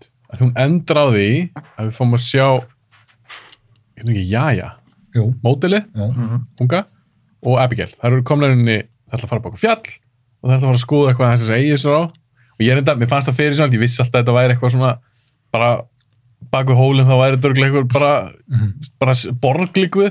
Þegar hann sölumæðin kemur hún hann in the walk-in En þó ég með hafa grunað þá fannst mér þetta briljant af því að þú ert með þetta fólk það nennir ekkert að fara eitthvað upp á fjall og eitthvað. Ég túlka hann, þetta er ríkt fólk að bara, ég ætla að sitja hérna bara, engar björgur. Allavega, þær fara upp á þetta fjall. Og þá kemur ljós að þetta er eitthvað svona luxury resort. Já. Þessi staður. Það hýnir með eitthvað einu eða eitthvað. Og Jaja sest niður á stöndinni, það finnir eitthvað liftu, og hún segir við Abigail, herru, við förum við það bara, yes, bara, þannig er henni að búið bjarga okkur. Já. Og líka, þá er þetta bara, ef við leiðum fyrir með liftuna, þá erum við aftur komin í gamla farið. Það verður svona að taka eitt fram áðan og ferðanga, en það kemur náttúrulega sterkt fram fyrir Abigail aðeins fyrr á eyjunni, þegar er það ekki rússinn sem segir við hana, hérna, ef þú gefur mig smá fiskirur, þú veist, redda er alveg í framtíðinni, þú getur unnið fyrir mig. Já. Þú veist, það var hann að gefa þið skynjaskilu, ef þú hjálpar mig núna, þá getur unnið fyrir mig. Þú veist, þú getur verið í sömu stöðu. Sagði ekki Jaja það líka? Hún sagði, þú getur aðstoð. Voruð þið ekki bæðið sem sögðu, var það ekki? Ég veit alltaf Jaja, já. Þú veist, það er ennþá verið að setja hana, þú veist. Já, en það er sem svo skæð. Ég er að segja það. Og svo kemur endurinn, já, sorry. Allt í góð, svo kemur alltaf endurinn. Og því Abigail er alltaf nummer 1 á eyjunni, hún er aðal. Hún kann að veiða fiskinn og eldan og starta eld og meðan hinn kunni ekki neitt. Þá er hún alltaf verðmættasta manneskjan. Svo þegar kemur í ljós að þau er að fara að sleppa, mögulega, þá er henni bestafalli búið að vera aðstokkuna hjá okkur módeli. Og hún er, þegar hún býður hana, ég hugsa sér að bjóðina af bara góðsend, bara já, heyrðu, þú getur síðan bara koma að vinna fyrir mig. En það er aðeins að Abigail tekur upp stein og við fáum ekki að sjá, hún lappar að, Jaja, og hann er sér að fara að drepa hana. Og við erum alltaf búin að sjá atrið með aðstæðuna sem hann er drepið með steini. Svo er klift, við fáum bara svo Karl, hann er bara að hlaupa, bara eitthvað. Undir þessu lægi maður. Já, lægið, og svo bara bam, myndin búin. Mín spurning til leikar, hvað þið er sendir? Hvað er að tala? Já, þetta er... Hvernig túlkið þið þetta? Sko, ég eiginlega bara veit ekki, sko, að því að þú veist, fyrsta sem poppaði við sinna mér því svona fyrst var hérna hún drap hana, kemur tilbaka og segir eitthvað, þú veist, já, hún fjall eða, þú veist, hún hvarf eða eitthvað og hann sé að fara að hlaupa að leita að henni en svo þegar ég fór að hugsa meira hana, þá var ég svona, getur mér þetta ekki alveg vera, þú veist svo getur það verið að hann sé að þau hefur komið tilbaka og sagt þetta, skil, ég veit ekki, þetta er ógeðslega erfitt, þetta er svo ógeðslega opið, sko en, já Mér finnst í rauninni, þú veist, hvernig þetta endaði nákvæmlega ekki, þú veist, skipta máli, hvort sem hún drap hann eða ekki, eða hvort þau fóru aftur eða ekki, þú veist, þetta segir rauninni alltaf það sama, þú veist, þetta bara klassika alltaf bara, þú veist, power corrupts, veist bara, þú veist, þú vilt alltaf halda í stöðuna sem þú ert búin að afla þér, að bara fyrir hausana þér, og þú veist, alltaf gera hvað sem til að halda í þetta, þegar hún alltaf power dynamic búið að breytast og hún komin á toppinn og vill ekki fara aftur á botninn. Sem rosalega mannlegt. Mín túlkun var það að Abigail hafi drepið henni með steininn og þegar Karl kemst að því, hvernig sem hann kemst að því, hann að hlaupa en hann að skera á sig andliti. Hann að hlaupa í genið þyrniruna hann fyrir að halda þetta sem honum að kenna. Hann sko þessi falli, hann þetta boy-toy sem Abigail vill hafa hjá sér og hún hafði sem sagt það er góð pæling. For his, eiga hann hjá sér, for his looks, hans fegur. En það var eina sem hann gæti nota á þessu reyju. Það var bara hann sætur. His looks, og hann hljópar sem eiginlega hann bara. Og svo líka einunni pæling það að hvort að þessi sölumæður hefur komið aftur, þú veist, af hverju voru að sjá hann þarna snemma, meðan að þær voru í burtu, kemur sölumæðurinn og þeir vita bara, heyrðu, það er fólkinu. Og hann að hlaupa og finna þær, skilur. Hvað finnst þér? Ég er að búa með popsmellinu. Kláraðan. Ég allavega held, og þetta skiptir ekki öllu máli. Það skiptir ekki öllu máli hvort að hún hafi drepað henni eða ekki, en ég held það. Ég held að Abigail hafi stútað henni og að Karl sé að hlaupa að það, þetta er góða punktur sem Ísrael með, ég var ekki með að hugsa það henni. En eitt sem ég las á netinu, því að mér fannst það, ég var ekki alveg að fatta endan, enda skotið, þannig að fá mig að hann hlaupa og svo bara klift. En það var að tala þetta, hann væri henni, þetta væri tákgrænt, hann að hlaupa, hann henni að brjótast út úr einhver ákveðu munstri sem hann í og munstri náttúrulega búið að vera út alla myndina, það bara að vera að nota hana gaur. Sérstaklega honum, Já, hann, ég meina að það búið að nota hann í rauninni alla myndina, eina sem hann fær eitthvað smá svona powerdót, það þegar gaurin reikinn út á hann. Annars hefur að nota hann í mótildótinu, bara að labba eins fyrir okkur. Bara eitthvað svona dómarapanel og hann lappar eitthvað í einhverju herrbyrgi, ber ofan, þetta er eitthvað svona niðurlægandi. Svo bara, nei, þú ert ekki nóg góður, þú fá okkur annan. Svo fer hann á runway-dótið með kærastun sinni, þar sem það þurfa allir að færa sem heitir rass og hann bara stendur, missi sætið sitt, sendur eitthvað, eða farið bara eitthvað annað. Veit ekki þannig hann bara eitthvað að borga eins og eitthvað gimpi og bara, Þannig að alla myndina er einhvern veginn búið að nota, hann verður gerðar að kynlýsræðil hann í lokin, sem mér er cool hvernig þessu snúið, sko, því að oftast er það kannski kallinn í valdastöður með kvenkins kynlýsræðil, þarna var þetta kona, og að því þegar öll er botni kvöld, ef þú færir á svona eyðeyju, það skiptir einhver máli, hvort þið kallaði kona, ef þú kannt að starta eld, þú kannt að veiða, þá ertu bara strax mikilvægasti meðlimurinn á ströndinni. En það er samt svo áhugaverð, en þess að hann er samt ekki að reyna. Þú veist, hann er að tala við hann að ef ekki opinbera þetta. Þú veist, inn í bátnum og eitthvað. Þú veist, hann er einhvern veginn ekki að, þú veist, fela þetta, þú veist, hann sé eitthvað, þú veist, boy-toy, þú veist, og hvernig, þú veist, þetta er alveg svona, þú veist. Er hann ekki bara að reyna gull tryggja sér öryggi? Jú, það getur verið. Bara þá fæ ég alltaf að svo í bátnum. Já. En mér varst það líka að fyndi, þau eru með eitthvað svona bátana. Sem væri hann alltaf geggjað að sofa í, með skjól og bara geðum staðir, bara svíta. En það var enginn sem reyndi, eitthvað power move, gagnvart Abigail, til þess að taka bátinn. Því hún var með eldin og veiðina. Já, þau eru bara bjargalus. Hún var literally the hand that's feeding them. Já. En mér varst það áhugavert gaman að því kannski í hefðbundinu mynd, þá hefði allir eitthvað svona herðu, við getum ekki láta hana, og mér langar við bátinn. En það meikar alltaf sens að þú myndir alltaf ekki þóra því. Ef hún er að sjá að fæða þig. Herru, ef ekki fara að halda áfram, við erum búin að, ég vissi þetta eru svona. Erum við ekki að mynd 2? Af 10. Ok, höldum að fram, Teitur, þú byrjar núna. Shit, er þetta eitthvað erfitt? Fabelmans. The Fabelmans. Steven Spielberg. Þekkjum hann allir freka vel. Já, gera hann ekki Meðal annars þessa Jaws. Ok, Fabelmans. Hvað þú finnst með? Er þetta góð mynd? Á hún skilja tilnefningu? Er þetta skilja hæpa baka hana? Sko, ég er ekki... Þögg. Já, þetta er svona trikki, sko. Vegna þess að ég horfði á hana þegar hún var tilnefnd. Fyrir áður en að við ræddum þetta hérna, milli okkar, að koma hingað. Og mér fannst hún bara drullu fokkin áhugaverð, sko. Og hún bara hélt mér í gegn og og hann að gera það sem ég vildi að Christopher Nolan og Denis Villeneuve fara að gera og vonandi gerir Christopher Nolan núna, hann að gera persónulega mynd og hann að gera karaktermynd, skilur. Það ekkert eitthvað svona majestic senur eitthvað þannig í þessu, þetta bara mynd gæja sem að vill vera kvikmyndagerðarmaður, svona hann sjálfur. Og mér fannst hún bara heilt yfir ógeðslega áhugaverð og mér fannst enda skotið á henni það sömmaði þennan gaur upp, sko.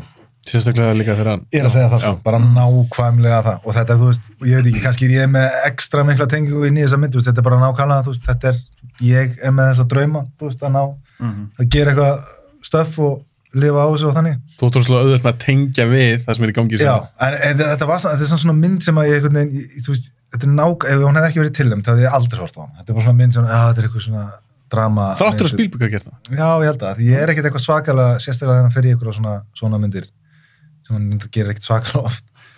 En já, hún bara komur óvart, ég var bara heilt yfir mjög hrifin. Ekki besta myndin, en mér finnst að pínu vera svona, þurfum að tilnefna því að Spielberg er að gera sína ævisögu og setja hann á skjáinn, sko. Ok, tökum bara stutt svona hana bara svo fyrir hans dýpir í hann við spoilum. Þá þetta sé kannski beint mynd þess að spoila þetta, en allavega, ég vil vara fólk við þau fyrir mig spoilera. Verður hann leikstjóri? Nei. Stutt frá mér, ég horfði bara þessa mynd í gær og ég er mikill Spielberg maður, en mér þess af öllum þessu 10 myndum, þá myndi ég segja að þetta væri mest safe myndin eftir Avatar. Mér finnst þess að Spielberg að geta leikst þetta í svefni. Mér finnst, þetta er góð mynd, mér finnst þú bara svakalega safe og mér finnst þetta að vera bara svona, já, núna er Spielberg bara að gera basic dramamynd. En er það ekki bara af því að hann er búinn að vera hann er með svo mörg tól í bóksinu að þetta er bara easy fyrir hann. Já, algjörlega. Og það er það sem það er þannig sem að ég skilja, það eina sem hann er að fókusa þarna er bara karakterar. En hann hefur gert fullt af karaktermynd. Algjörlega, samanlega.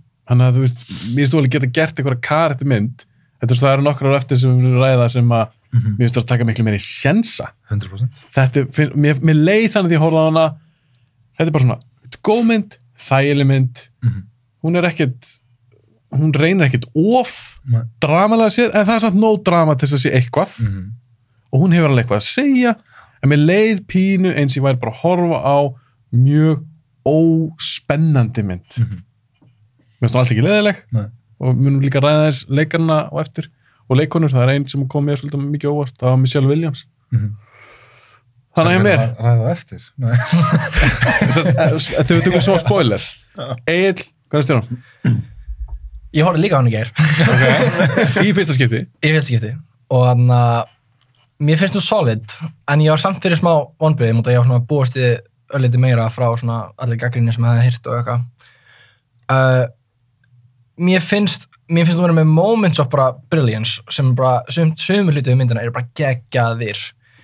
En aðrir, þú veist, mér finnst, út af hún er svona, hún er eiginlega tveipartar, hún er svona part, svona filmmaking wonder, svona vilja að vera kvikmyndagerðarmaður og part fjölskyldudrama. Já. Og fjölskyldudrama parturinn virkaði oftar en ekki fyrir mig. Ég held að sjúta því að, þú veist, hún gerist náttúrulega 50s, 60s eitthvað.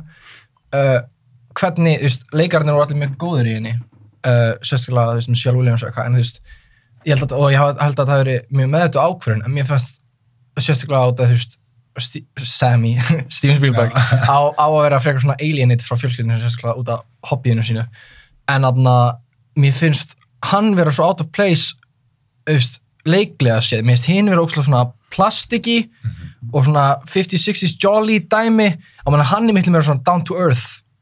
Er það leikarinn eða karakter? Ég er að tala þú veist, hann er svona meira gánd, meðan þau eru miklu meira svona hyper fjölskyldans í kringum hann, og þú veist, þegar þau eru að fara í dramaðið, mér finnst það oft draga úr því. Þú veist, mér finnst besta senan sem var á svona fjölskyldan að vera,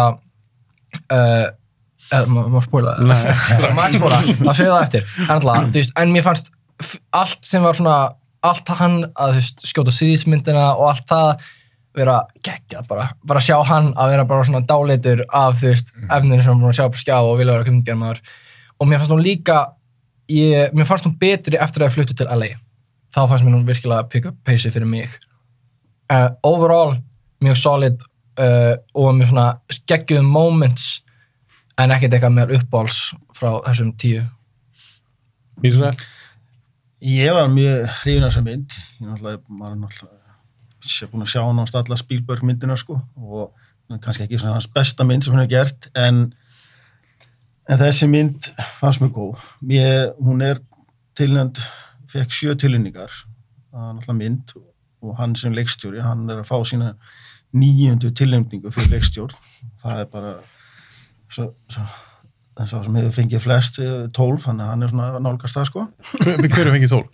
John Ford. William Wyler. Var ekki John Ford? Nei, hann hefur unnið flest. John Ford er unnið oftast, 4 sinnum. Spielberg har unnið 2 sinnum fyrir Schindler's List og Saving Private Ryan. En hann er líka framleiðandi að þessa mynd og hann er að fá sína 12. tilnefningu fyrir framleiðslumynd og það sem er met, engin maður. Og hann er að fá sína 1. tilnefningu fyrir handrit. Þannig að þetta er fyrst skeitt sem hann er að fá 3 tilnefningar sama árið, mynd, leikstjórn og handrit.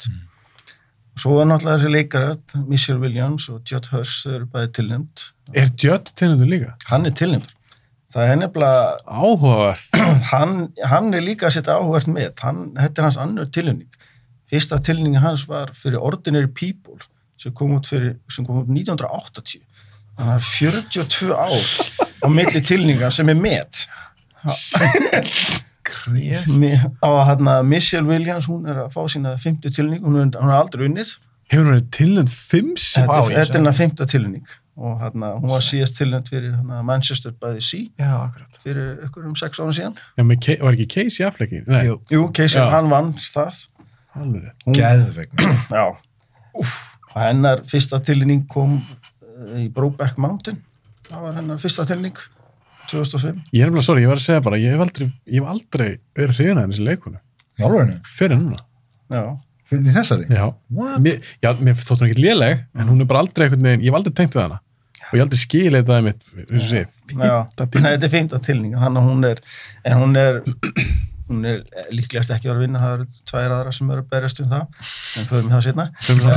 En svo svo hina 2 tilnefningar sem Spielberg var rosa ánægð með, hún var tilnefnd fyrir sviðsmynd og Spielberg, þegar maður er hort á viðtöl, þegar hann talar sem mynd, hann talar mikið sko, þegar sviðsmyndarleikstjórinn bjóð til íbúðunars, hvernig húsans var í gamla þetta, hann sagði að hann lappaði eins bara svona í minningi mín, svona leit herbyggi mitt út í æsku, hann talar rosa mikið það. Og svo var náttúrulega John Williams, var að fá sína 53. tilnefningu fyrir tónlist. Hvað er hann unnið oft? Hann er bara, og ég segi bara, unnið 5 sinnum.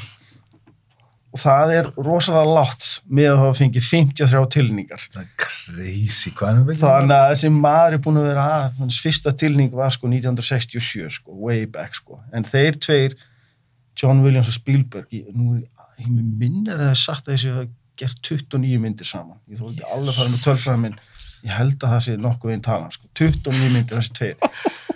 Þannig að síðan Spielberg fekk hann í fyrstu myndina sína, Sugarland Express, þá hafði hann bara notað John Williams nánast alltaf, Er hann ekki að segja líka að þetta er síðasta myndin? Herru, það var nefnilega dæmi, John Williams gaf það svolítið út að þetta væri líklega síðasta myndin sem hann skora, en svo held hann sig að gera Indiana Jones sem er að koma út. Já.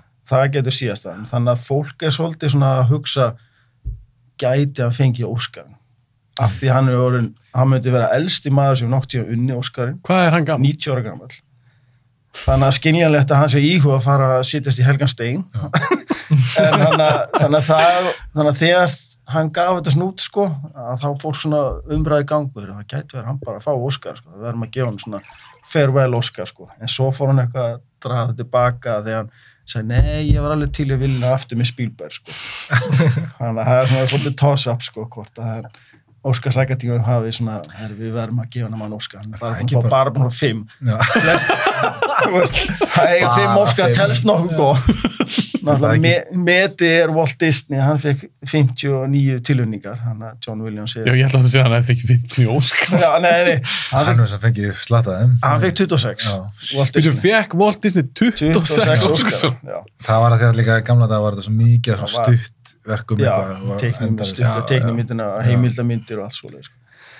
Þannig að ég er svona tilnefningar séð, ég er alveg sammála allir þessum tilnefningum. Judd Hirsch var svona pínu surprise tilnefning, af því hann er rosa lítið í myndinni, en hann er samt mjög svona, mjög svona powerful performance, hann kemur inn bara, segir sitt og fer bara og hann en já, mörguleiti bara heilt yfir ánægður með það.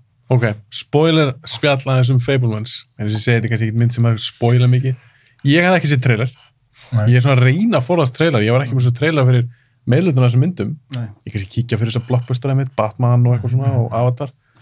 En fyrir þessar aðeins minnimyndir, þá finnst mér gaman að fara í það bara svolítið blind. Og Fabelmans, eina sem ég í rauninni viss hann, Spielberg gerir hana og fjallar að strák sem er bara hann, svona autobiographical mynd.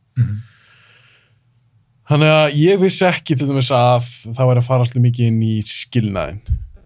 Ég vissi að Spielberg hefði díla við það að foreldrarna skildu. Ég bara einhvern veginn vissi ekki að það er sett inn í þessa mynd.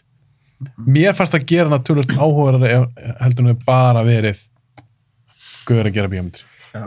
Það sem er áhugavert við að við tók hann að skilnaðinni að mínum mati er að hann sá það ekki nema í gegnum kamerum. Það er það sem var bara svona damn, þetta er nett sko. Þú veist, þetta fann maður fyrir af hverju Spielberg skilur. Þú veist, þetta er bara greinilega eitthvað innsæði sem hann er með bara á eitthvað auga. Þetta var upp á satt einmitt í myndinu. Já, bara þetta er geðveikt sko. Þú veist, bara að sjá og þú veist, þetta er svona klassist að sjá þetta, þú veist.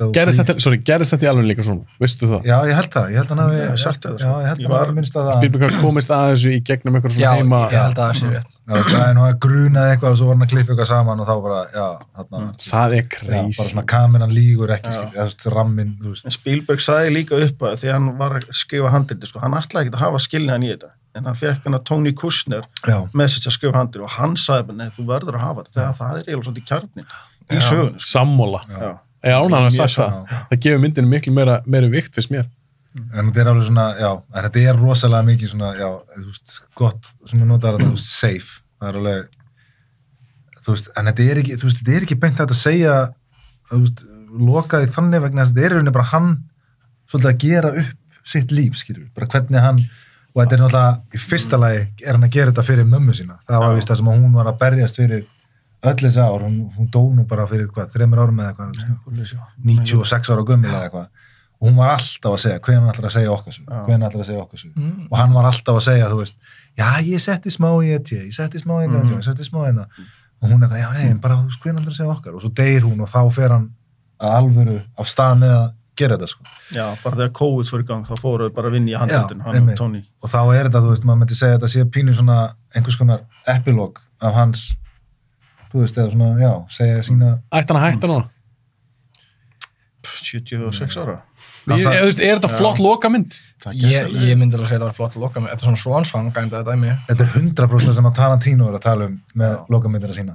Það er svona shit, sko. Þú veist, hún langar að taka þetta á einhverja epík, en epískasta myndin er næst síðasta myndin og svo síðasta er svona low-key rólemynd, sko. En það fyndi og segir þetta, vegna sem hann var að taka við hérna Lifetime Achievement Award á Berlín kvikmyndahátíðinni daginn, sástu það? Nei. Spielberg tók það og hann sagði, það voru geðveikræðir, sko. Hann sagði, hann var í svona torn, eða kallaði þetta Lifetime Achievement, because I'm not done yet. En hvað eru við þá að fara að sjá? Ég menn, hann er 76 ára? Já. Ég veit eins og Scorsese, hann er eldri en Spielberg, hann er ekki hún 8. Hann er eitthvað slags, já. Hann er rétt að vera 8 ára. Hann er kannski aðeins eldri. En við höfum stundum talað við á þú Teitur, ég man ekki hvort það var í podcastunni eða fyrir podcasti, það er sambandi við aldur og leikstjórum. Eins og Tarantino hefur sagt, hann vil meina það þetta er svona young man's game, hann vil bara gera sína 10 myndir og svo vil hann bara fara að gera eitthvað annað. Ég vil ekkert fá eitthvað 10 Spielberg myndir eftir þessa sem kannski mögulega eru, en þetta er alls ekki léleg mynd, sko. Og ég, já, klára. Nei, þú veist, ég bara pæla að segja, I'm not done yet. Já.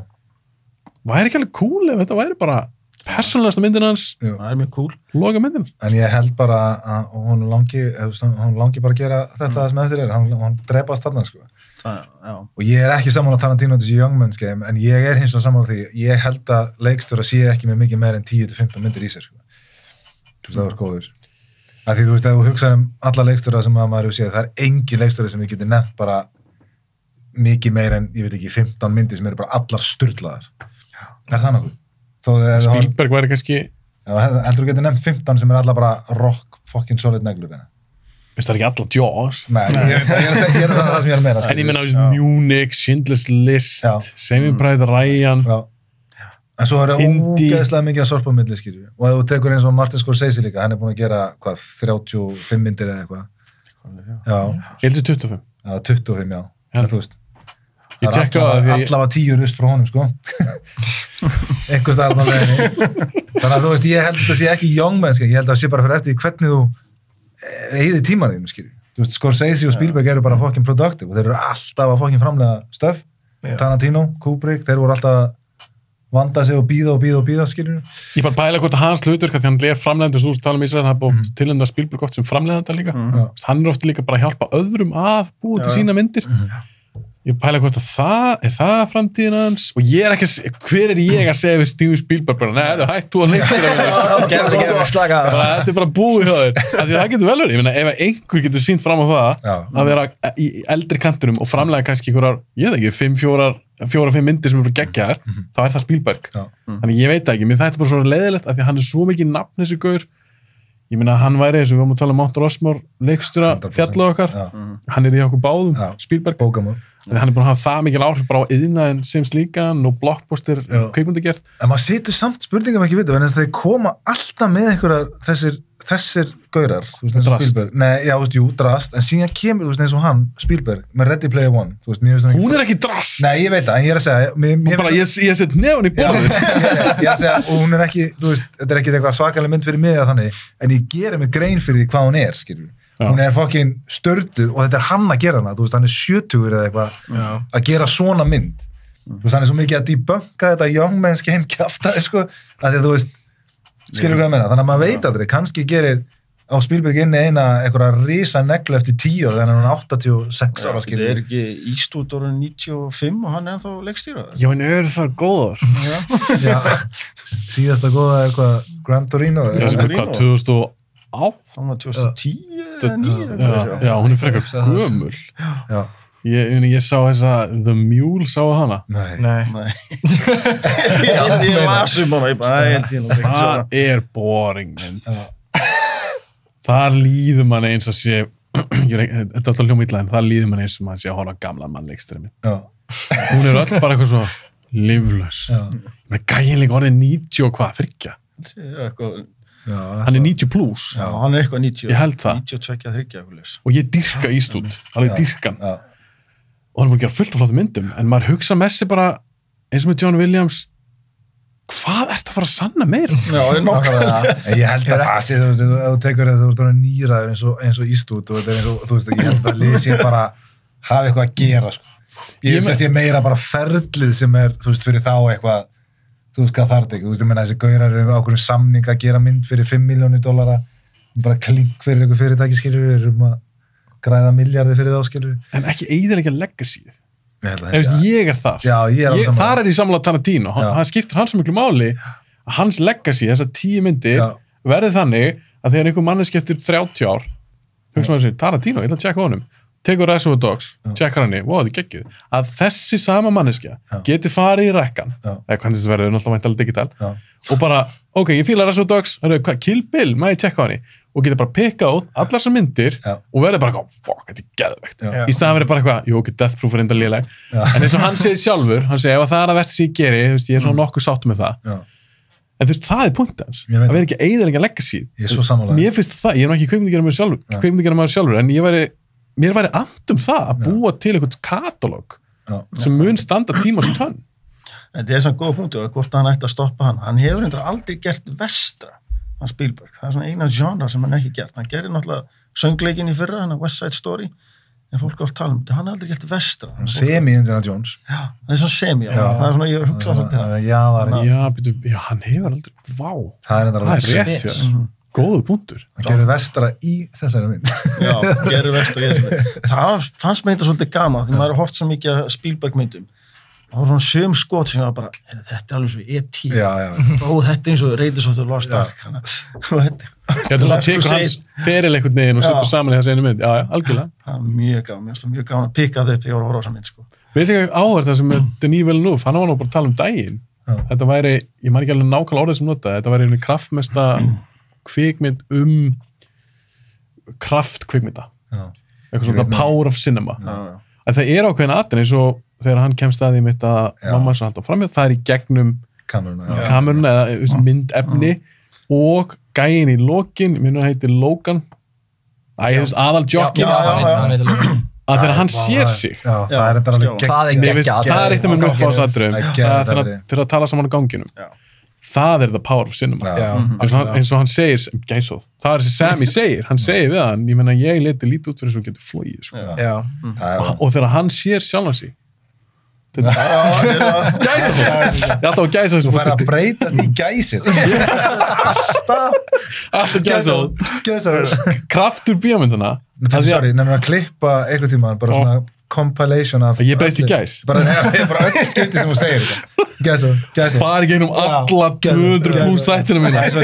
En eins og með það, þegar þessi gæi sér sjálfan sig á tjaldum í þessari bíómynd, þetta er ekki leikið en þið fættu hvað það hann verður bara hræddur. Af því hann hugsa með sig, ég get ekki staðið þess. Ég get ekki verið þessi gaur. En samt þetta bara hann. Sko, núna þegar að tala þetta, mér finnst hún eiginlega betri en með myndi, sko. Það var svolítið síðan í sánu, sko. Hún eiginlega betri en með myndi. Mér fannst hún fara upp myndi. Þáttur allt síðan sagðan, safe og svona. Mér fannst hún fara upp. Mér fannst hún... Varst þú ekki með að tala líka? Þér fannst hún betri, setni í helmingnum? Jú. Ég er sammála. Eftir að, út af, sem þú sagði, með fjölskyldudrama, það var ekki alltaf að virka fyrir mig. Þó að atriðið með skilnaðina, finnst mér geggjað. Þegar hann sér sig að taka upp í speglinum. Ég tengdi svo mikið við það, sko. Þetta ég hef stundum bara verið að það gerist eitthvað hræðilegt við mann, eða bara ekki hræðilegt og mann bara, hvernig myndi ég ramma þetta? Já, nákvæmlega. Og bara allt þetta filmmyndót eins og með því bara setja sandinn á þetta á hann við til að gera sprengingu í helmingina og allt það var svo geggjað og í rauninni í seinni helmingnum þegar hann færið sér til Agli þá er bæði fjölskyldu dramaðan á hámarki og verða dramatískara og svona meira finnst mér svona bara svona real í stað, og mér fannst fjölskyldan sver búin að vera svo eitthvað sigurkennd eitthvað svona í fyrir helmingi myndarinnar og bæði það og þá kemur inn meira svona, hann er meira með samnefndu sínum og sjá hvernig hann sker út þar og sérstaklega með hrækju sín sem ég elskaði, Logan og þá þetta atrið á ganginum var geggjað og sjá bara, líka bara leikurinn hjá þeim báðum, leikurinn hjá Logan bara styrlað sko og líka, ég held að þessi mynd sem er fallegast á lokaramman af öllum myndunum. Þetta er bara styrlaðasta moment í lokin þegar að tala við hann John Huston að það sko, oh my god hvað þetta er cool. Nei, var þetta ekki John Ford? Nei, John Ford, ekki John Huston. Nei, var þetta ekki David Lynch? Ég fatt ekki að það væri David Lynch fyrir ólíkt ég veit alveg hvernig hann lítur út, ég fatt að sagt ekki að ólíkt David Lynch? Já, ég fatt að þetta var hann með svo distinktív röddmaður, en það er með eitthvað lepp okkur húf og í svo vanur þessu crazy hári sem hann er með. Það er svona cool sko, eins og segir, safe bet og eitthvað, en þetta er samt svo cool þegar þú tekur eins og loka rammina og svo jugglar kamerunum, það er ekki safe sko, það er eitthvað svona nei. Það er svona, jugglar þessu, en þetta er bara alveg, þú slaufar þessu upp á perfekt máta, þú veist það sem myndin er að en það eru alltaf að tala Spielberg. Ég býst við ákveðnum gæðum frá honum, svo það er líka kannski, ég meina það er ekkert sanngjarnt á mér að vera að setja einhverjar, eða ég veit ekki, ég er að setja einhverjar kröfur á hann út af því hver hann er. Ef þessi mynd hefði segjum þetta hefði verið bara önnur eða þriðja mynd eða eitthvað eftir einhvern leikstjóra, það hefði verið meira svona, wow, þetta er svaka mynd maður, virkilega vel gert. En þegar maður tekur alltaf katalógina, hann er búin að tekla alls konar myndir, alls konar dramamindir, blockbustermyndir og myndir sér ristalega djúpt. Oftast þegar ég voru á Spielberg-mynd, þá ég tengið eitthvað, mistar eiginlega sjaldan leðilegar, ég er ekki búin að sjá alveg alla myndirnar hans. En þannig að leið mig pínu sem segi bara svona, þetta er svona safe. En ég vil ekki enda þetta á því, þannig að komið með eitthvað. Segir engin neitt. Ég verð að gefa smá hérna, shoutout, þó að hann sé ekki hlusta á hann það, Seth Rogen. Já, ég var akkurat að segja það. Mér fannst það drullu góður, sko. Mér fannst það skemmtilegt casting. Og mér varst líka gaman að sjá Paul Dano í bara svona basic hlutur. Ég ætla að býja eftir henni barinn sko. Greimaður alltaf barinn í öllum myndum. En hann er rosalega svona þetta er low-key framvista, hann er ekkert eitthvað, ég er eitthvað svona, maður er svona van að sjá Dano í eitthvað svona, aðeins meira grand kannski, eitthvað svona stærri karakter. Mér varst gaman að sjá hann bara leika þetta á fjölskyldufæði. Hann er yfirleitt með svona einhvers konar intensity.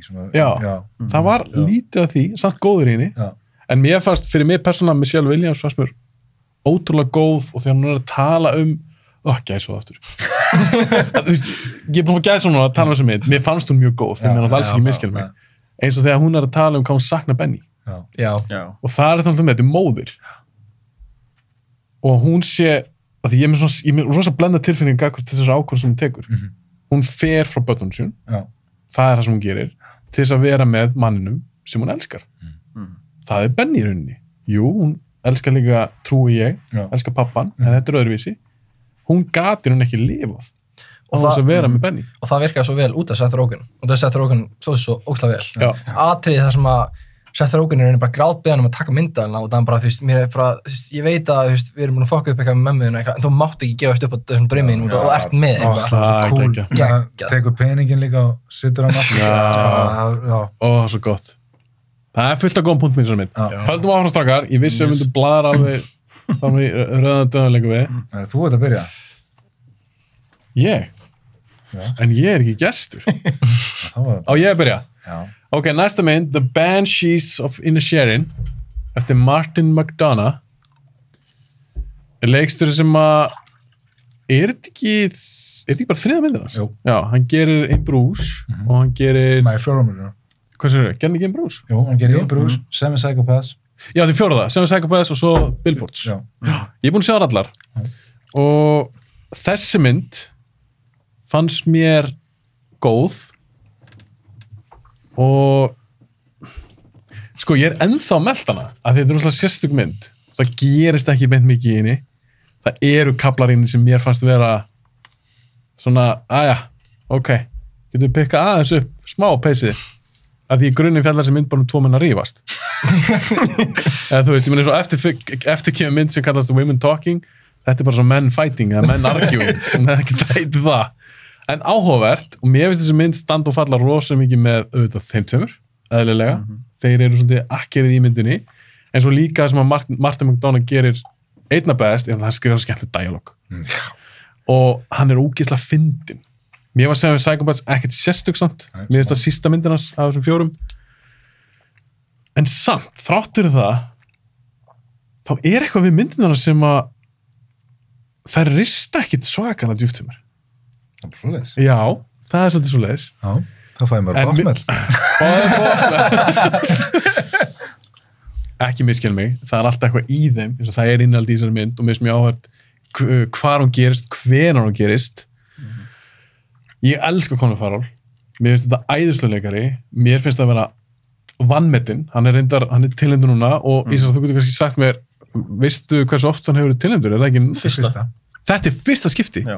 Ok, þetta er gaman að hafa hérna Wikipedia, Óskarspedia. Ég hefði viljað spyrja með því, en ég vissi þetta. Þetta hefði litið betur. Ég vissi það ekki, því mér hefur þótt að vera ótrúlega góður eins og í Óskarsmyndunum, ég meina Lobster og Killing of a Sacred Deer, mér finnst hann geðveikur þeim báðum. Hann er meira þess að trilltur í Batman.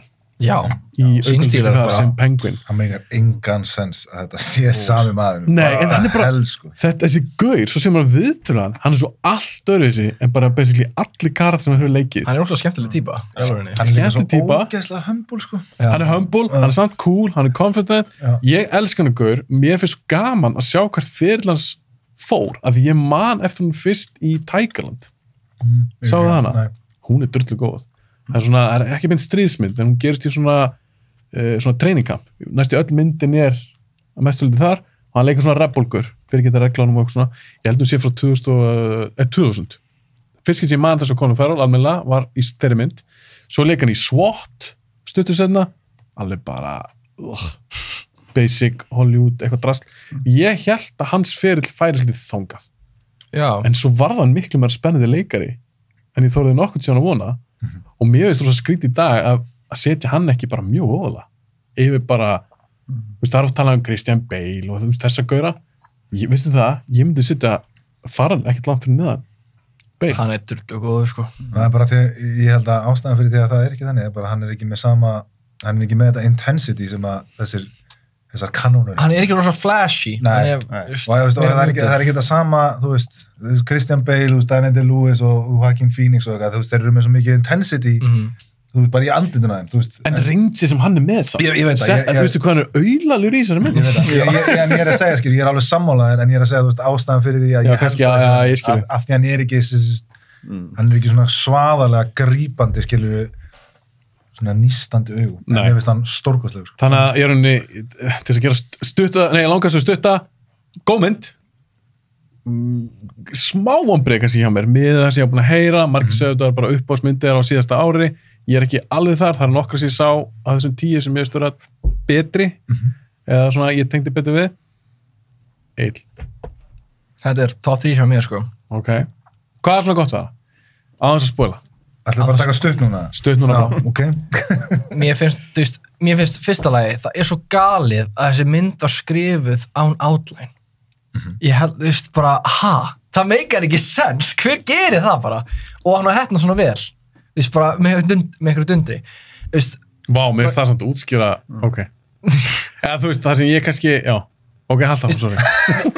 Þú veist, hún er náttúrulega óhefðbundin strúkturuð, en dialógurinn í henni er ógeðslega skemmtilegur og hún er ógeðslega fyndin og mér finnst þemun svo ógeðslega sterk í henni og bara, þú veist, skoða bara hversu langt, hversu ólíkum maður verður sjálfur sér til þess að, þegar maður reyna að sanna að maður sé eitthvað og þú veist, hversu hvað þrjóska getur gengið langt að bara til þess að vera með eitthvað I told you so, eitthvað bara þetta ekki í lókin og þeir tveir eru bara svo geggjaðar saman og hún er líka bara, þú veist, þessi eyja er bara eitthvað next level falleg, hún er svo vel skotin. Já, sturlu. Og þú veist, hún er bara, þú veist, hún er bara eitthvað svo, þú veist, hún er rosa muted, en hún er samt einhvern veginn bara, hún hélt mér allan tíma, sko, mér fannst hún aldrei draga langinn, út af því að dialógurinn er það góður og þú veist, mér fannst karakterinn það skemmtilegir og líka bara, þú veist, þetta er svo basic concept, bara eitthvað, þú veist, einn gæi, þú veist, vill ekki lengur vera vinur, eitthvað svona, honum finnst að vera tímasón og þú veist, þetta er, þú veist, áhvert í leita, þú veist, það hafa örgulega margir, þú veist, þú veist, það var alveg nokkur að hugsa eitthvað tíma, þú veist, bara, er þetta, þú veist, bara tímasón, þú veist, gera það ekki, en þú veist, þetta núna setja það í kontekst að svona mannski actually bara, fuck it, ég bara kötta öll tæsverðin eina gæja, einn daginn, og það er mér að vera svo dull, eins og hann það, og mér finnst, þessi mynd er svo írsk. Já, hún er rosalega írsk. Það er ógeðslega skemmtilegt, og bara, já, þannig að bara karakterinn, dialógurinn, cinematography, bara þemun, bara rock fucking solid. Já. Ísrael. Já.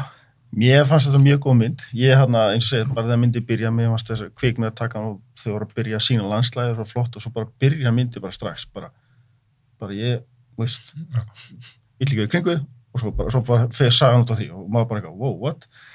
Ég átti svolítið erfitt með svona margt skilja svolítið svona sögum, hvað er þetta að gera þetta? Þannig að þegar myndi var búin, þá fór ég aðeins að lesa mig til hvað var að gera þessu tíma, þá fór ég svona að skilja þetta aðeins betur. Já, ok, þá fatta þetta aðeins betur. Þannig að ég var svona fyrst að myndi búin, ég var ekki alveg kveikja, var þetta góð mynd? Svona, ég var ekki alveg, svo fór ég að lesa til, ok, þetta er ekki mynd, nú skilja þetta aðeins betur, sko. En varandi, veist, Óskarinn, þessi mynd fekk 9 tilnefningar, sem var næst flesta tilnefningar sem mynd fekk á þessar hátíð. Hver fekk flestar? Everything Everywhere, All at Once, fekk 11. Ok, áhugavert. Þannig að þessi fekk 9 og líka All Quiet, hún Western Front fekk 9.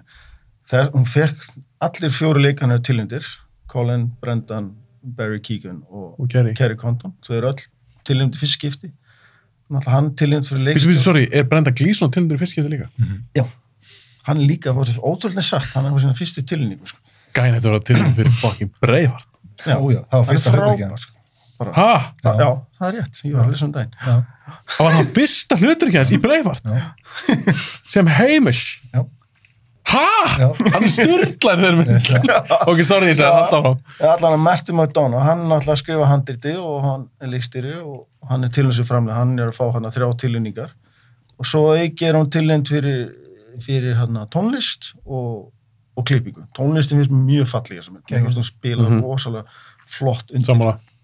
Og mér langar svo mikið að tala um spoilerna, þannig að ég ætla bara Já, ok, við maður sem spoilerna. Teitur, hvað með það? Sko, ég horfði á hana fyrir svolítið síðan áður en við töluðum þetta, síðan ég sá hana í fyrra, en hún gerði það að verkum að þegar hún var búin, þá bara hún var búin svona og ég náði ekki, misti ég af ykkur, þú veist, ég held ég bara nánast ég sofnað, Já. þannig að ég þurfti að horfa á hana aftur. Þannig að þú er búin að sjá hann tvisvar? Ég er búin að sjá hana tvisvar og ég, þú veist, það liði nokkri dagar og svo horfði ég aftur á hana og hún var sko tífalt sinnum betri í seinna áhorfi, sko. Já, ég geti trúið því. Og hún bara fór upp svo mörg level og þegar ég held að við varum að fara að ranka þessar myndir hérna, og setti ég bara niður eitthvað, hvað gerir þessar myndir svona góðar? Og ég setti bara eitthvað svona, þú veist, leikur, leikstjórn, handrit og eitthvað bara, þessi mynd er bara höfuð yfir herðar á öllum hinnum myndunum sem eru. Já! Já, hún er bara... Þannig að þú ert í raun að opinbera það, þetta sé nummer 1 hér. Já, þær eru 3 sem eru þarna mjög svolítið svona nálægt, en þessi var eiginlega bara, að því, þú veist, sko, hún hefur, hérna, ég ber svolítið persónuleg tengsl í þessa myndu, vegna þess að ég gerði í rauninni það sem að hann gerir við Colin Farrell í mínu lífi fyrir nokkrum árum síðan, sko. Þú sagði þú við eitthvað gæja? Nei, ég sagði ekki neitt, ég köttaði bara, ég þurrkaði bara, þú veist, herrðu, ok, ég ætla að vera creative, fólk sem að þú veist, halda aftur af mér, skilur, ég ætla bara að sleppa, ég ætla bara að þurrka út, ég ætla ekki að hafa samskipti við það. Og ég gerði það bara, basically svona semi-ósjálfrátt, en þetta var bara svona jákvæð, nú er ég klippa á það. Já, bara ný stefna í lífinu. Þannig að kannski það líka það, ég tengi ógeðslega mikið við það, og mér finnst hún bara ógeðslega vel leikinn og mér finnst sko senan með honum Barry Keoghan þegar hann er að játa ásýna þarna. Oh my God. Þetta er bara, þetta er eitthvað rosalegasti leikur sem ég sé að því að hann er svo, þetta er ekki svona flashy, eitthvað þannig að hann er bara svo óþægileg og hann líður svo illa, þetta er svo erfið og þetta er svo ógeðslega snirtilega gert og þau eru öll þannig. Já. Og kvikmyndatakan, tónlistin og handritið og leikstjórnin, það er einhvern veginn allt bara svona svífur perfectly samvofið í hvort annað. Ok, förum við spoilera núna. Þetta er örugglega síðasta myndin í part 1, þótt sér 4. myndin, bara því að ég veist, þetta er búin að sjúklega gaman, ég vissi þetta er alveg bara að því að Júrason er í kvöld, þannig að við þurfum að vera búin frá hver tíma. Já, spoilerar. Ísar, þú sagst að lesið næst til þessa mynd, eða svona eftir úr sástana og hvað varst þú að lesa? Varst þú að lesa? Ég var svona að skilja sögun, eins og með Asnan, okkur var hann svona pyrrjóndi í hann, hver var svona meiningin á baka, hvað er hann að meina með þessa sög og ég þekkti greinlega ekki nóg með Bretland og Írland á þessum tíma, sko. Þannig ég fór aðeins að lesa það á stúdar og segja, já, ok, þannig að þetta var akkurat þessu tíma var svona stríð milli bresku og írsku, það var svona aðskilnaðarstefna í gangi og þau voru að berjast og þetta var svona, stríði var margt tilkvæmst, oft bara bræður að berjast við bræður, sko, þú veist, þannig að þá fór ég alltaf að hugsa þessa mynd, ég var að lesa þetta, þá fór þá fyrir þetta atrið, hann er vísið þetta, hann að ég þarf eiginlega að horfa þessa mynd aftur, ég myndi ekki að segja bara seinna áhorf, verður bara ok, þetta er geggjum minn, sko. Þetta er alveg geggjum speglun, hvað það var, þegar standaðan eitthvað, ég man ekki hver, að Colin Farrell alltaf, þegar hann talaði eitthvað, eða hvort það var Brendan Gleeson, og þeir munu alltaf finna einhverja aðra ástæð til að halda áfram að berjast þegar þeir horfa á stríði þarna á meginlandinu. Ég hugsaði líka þannig að því meðast kúlan, hann er að spegla þetta við þetta stríð og við fáum að sjá aðeins, ég maður rétt, fá ekki svo sprengingu eða reik. Já, sprengingar hann í fjarlæg. Það er eitthvað gangi, þau aðeins tala það. En það sem ég veist líka áhugavert er að þú ert með þetta samfélag og það er ekkert að gerast þetta. Ekki neitt. En fyrir þeim, ég tólka þannig, þetta eins og fyrir Colin Farrell, það sem er í gangi á milli hans og Brendan Gleeson, er jafn stórt fyrir honum bara eins og líka við stríðið á meginlandinu, sko. Að þetta er svo stórt, hann bara skilur þetta ekki og eins og Karin hans Farrell eins og ég var að lofsama leikarann þú veist, gæði náttúrulega óþolandi að þessi mynd snýst líka rosa mikið að setja mörk það er eitthvað sem mjög margir að taka til sín verður að setja mörk gagnvart fólki, að þeir sumir bara, þeir skilja og skinni ekki mörk eins og Farrell mér varst það geðveikt hvernig þetta er sett upp að því að eina sem Gleeson segir látt mig bara í friði. Það er eina sem ég byði látt mig í friði og gaurinn gata ekki. Alla fucking myndina.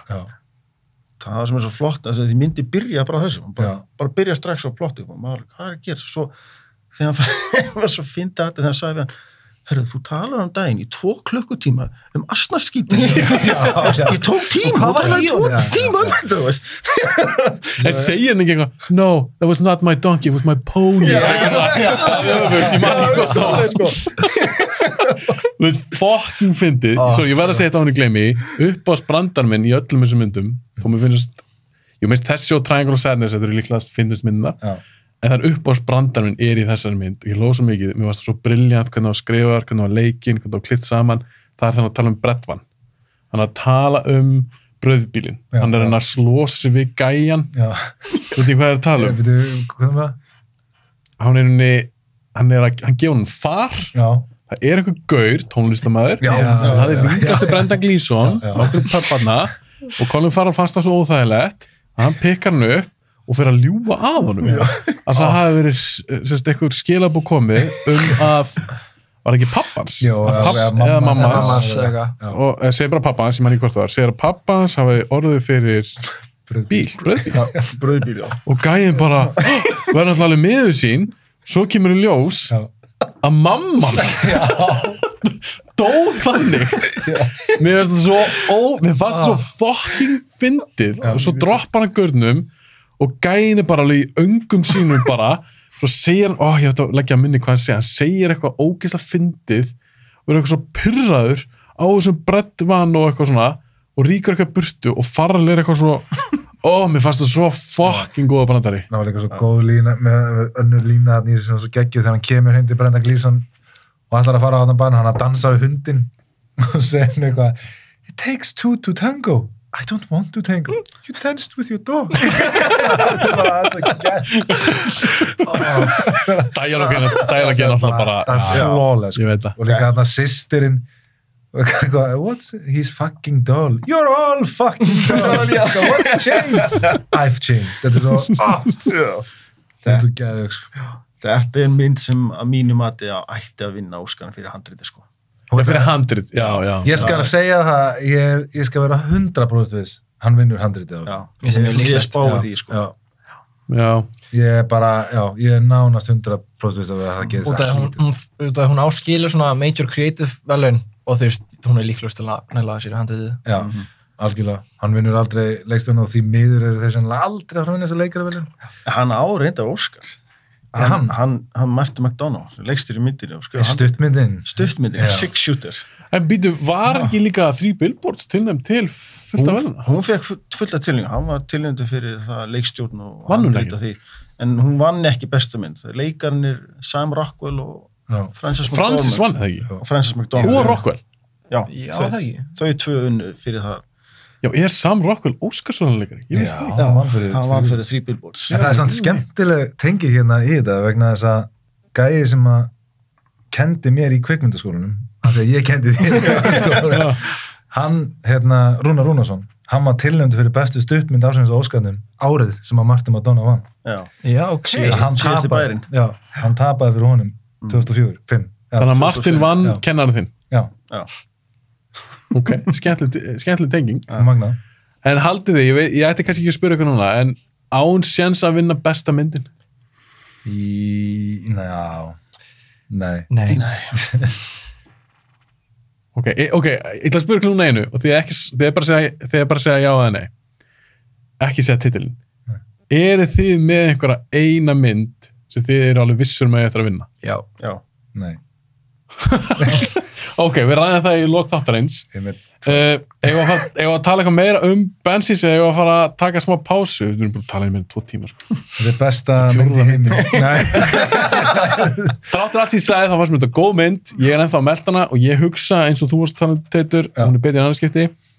Mig langar svona að fara að rifja líka upp hinar myndirnas. Af því mér veist Bruce, það er uppáhaldsmyndin mín á þessum 4. Já, hún er geð. En ég er samt bara að sé hana einu. Í alveg? Já. Ég hef bara séð 3 Billboards sko. Ég hef ekki séð bara síðan hún kom út sko, Bruce sko. Það var alveg frábær. Þeir 2 voru æðislegir. Þeir 2 voru náttúrulega geggjaðir. Hann er klárlega einn af, ef ekki bara sá besti penni, núlifandi penni. Þú veist, varðandi þetta dialogstæmi og þetta, þú veist, Tarantino er náttúrulega geggjaðir, en hann er náttúrulega rosalega mikið svona, hann er svo real, þessi gaur, skilur. Já. Tarantino er svo mikið, þú veist, extreme einhvern veginn, geðveikur á sinn hátt og það skilur. Svo bróðarslegur gaur. bróður hans er upp á líka dægalegi, sko. Já, hann hefur Hann gerði ekki alveg sko að myndi, Nei, hann gerði það Gard. já, var það ekki með honum Gleeson? Hún var líka drullufindin. Já, þannig að já, hann er geggjaður, sko, og það er alveg eins og Egill var að segja, þú veist, hann verðist einhvern veginn ekki hafa shit fyrir þessu. Nei. Hann einhvern veginn sest bara niður með blaðið eitthvað, heyrðu, já, þeir rífast bara, hvað gerir svo? Og þú veist, og mér veist að, ég ætla að segja það áður en við slúttum þessu, að mér veist það brilliant að myndinni mitt byrji bara, hún byrja beint á plottinu. Já. Það er, þú veist, svo klassískt dæmi sem að, þú veist, maður hefði séð fyrir sig svona fyrstu 15 mínúturnar, þeir geta að drekka og geta góðir vinir og eitthvað og svo vakna daginn eftir eitthvað og, þú veist, svo byrja. En það er sniðið hjá honum, af því að þegar það gerist, við sem áhorfendur vitum ekki af hverju. Nei, nákvæmlega, það bara dregur maður inn í myndar. Dregur maður inn í myndina, akkurat. þá erum við svona Gates líka með henni, bara, af hverju allan hafi hægt að tala? Svo kom í ljós bara, hann beil bara hægt að tala, við erum fucking leðilega. Og þetta var eitthvað svona lítið leiða, þetta er ekkert stórt samfélag, getur ekkert valið, er eitthvað fullt af eitthvað skemmtilega vinum. Nýðist hann til að hanga með hann að sín í lögreglustjóran. Já, og shit, hann er svona bara að kíka hann í gæð. Hann er geðugur. En mér finnst líka bara svo áhugavert þarna, því þetta er þetta ekki basically eina myndin á þessum tilnefningum sem er bara með svona ógeðslega simple plot. Þú veist, það er bara eitthvað svona eitt dæmi sem er bara eitthvað, þeir vilja ekki vera vinir. Og þú veist, það er bara bíó. Ekki þessi flóki plot, kannski Top Gun Maverick, en ég skil hvað að tala um. Þú veist, það er með svona, þetta er allt bara á sama staðinum og það er ekkert eitthvað svona... Little Women er með mjög basic plot. Nei, Women Talking Women. Já, Women Talking Women. Já, reyndar, já, það er ekki þessi tvær myndir. Hvor er skemmtilegri? Kemur í ljós. Horfið á part 2. Herri strákar, tökum okkur smá pásu, fyllum vatnið og getum skipt batteri. Þetta var geggjað, við sjáumst bara eftir 5 myndir. Yes. God! Ég vissi þetta. Er búin að líða 2 tímar, eða? Rúmir 2. What the? 2 tímar, það er ekki svona hálflegar. Þetta er ekki lagið.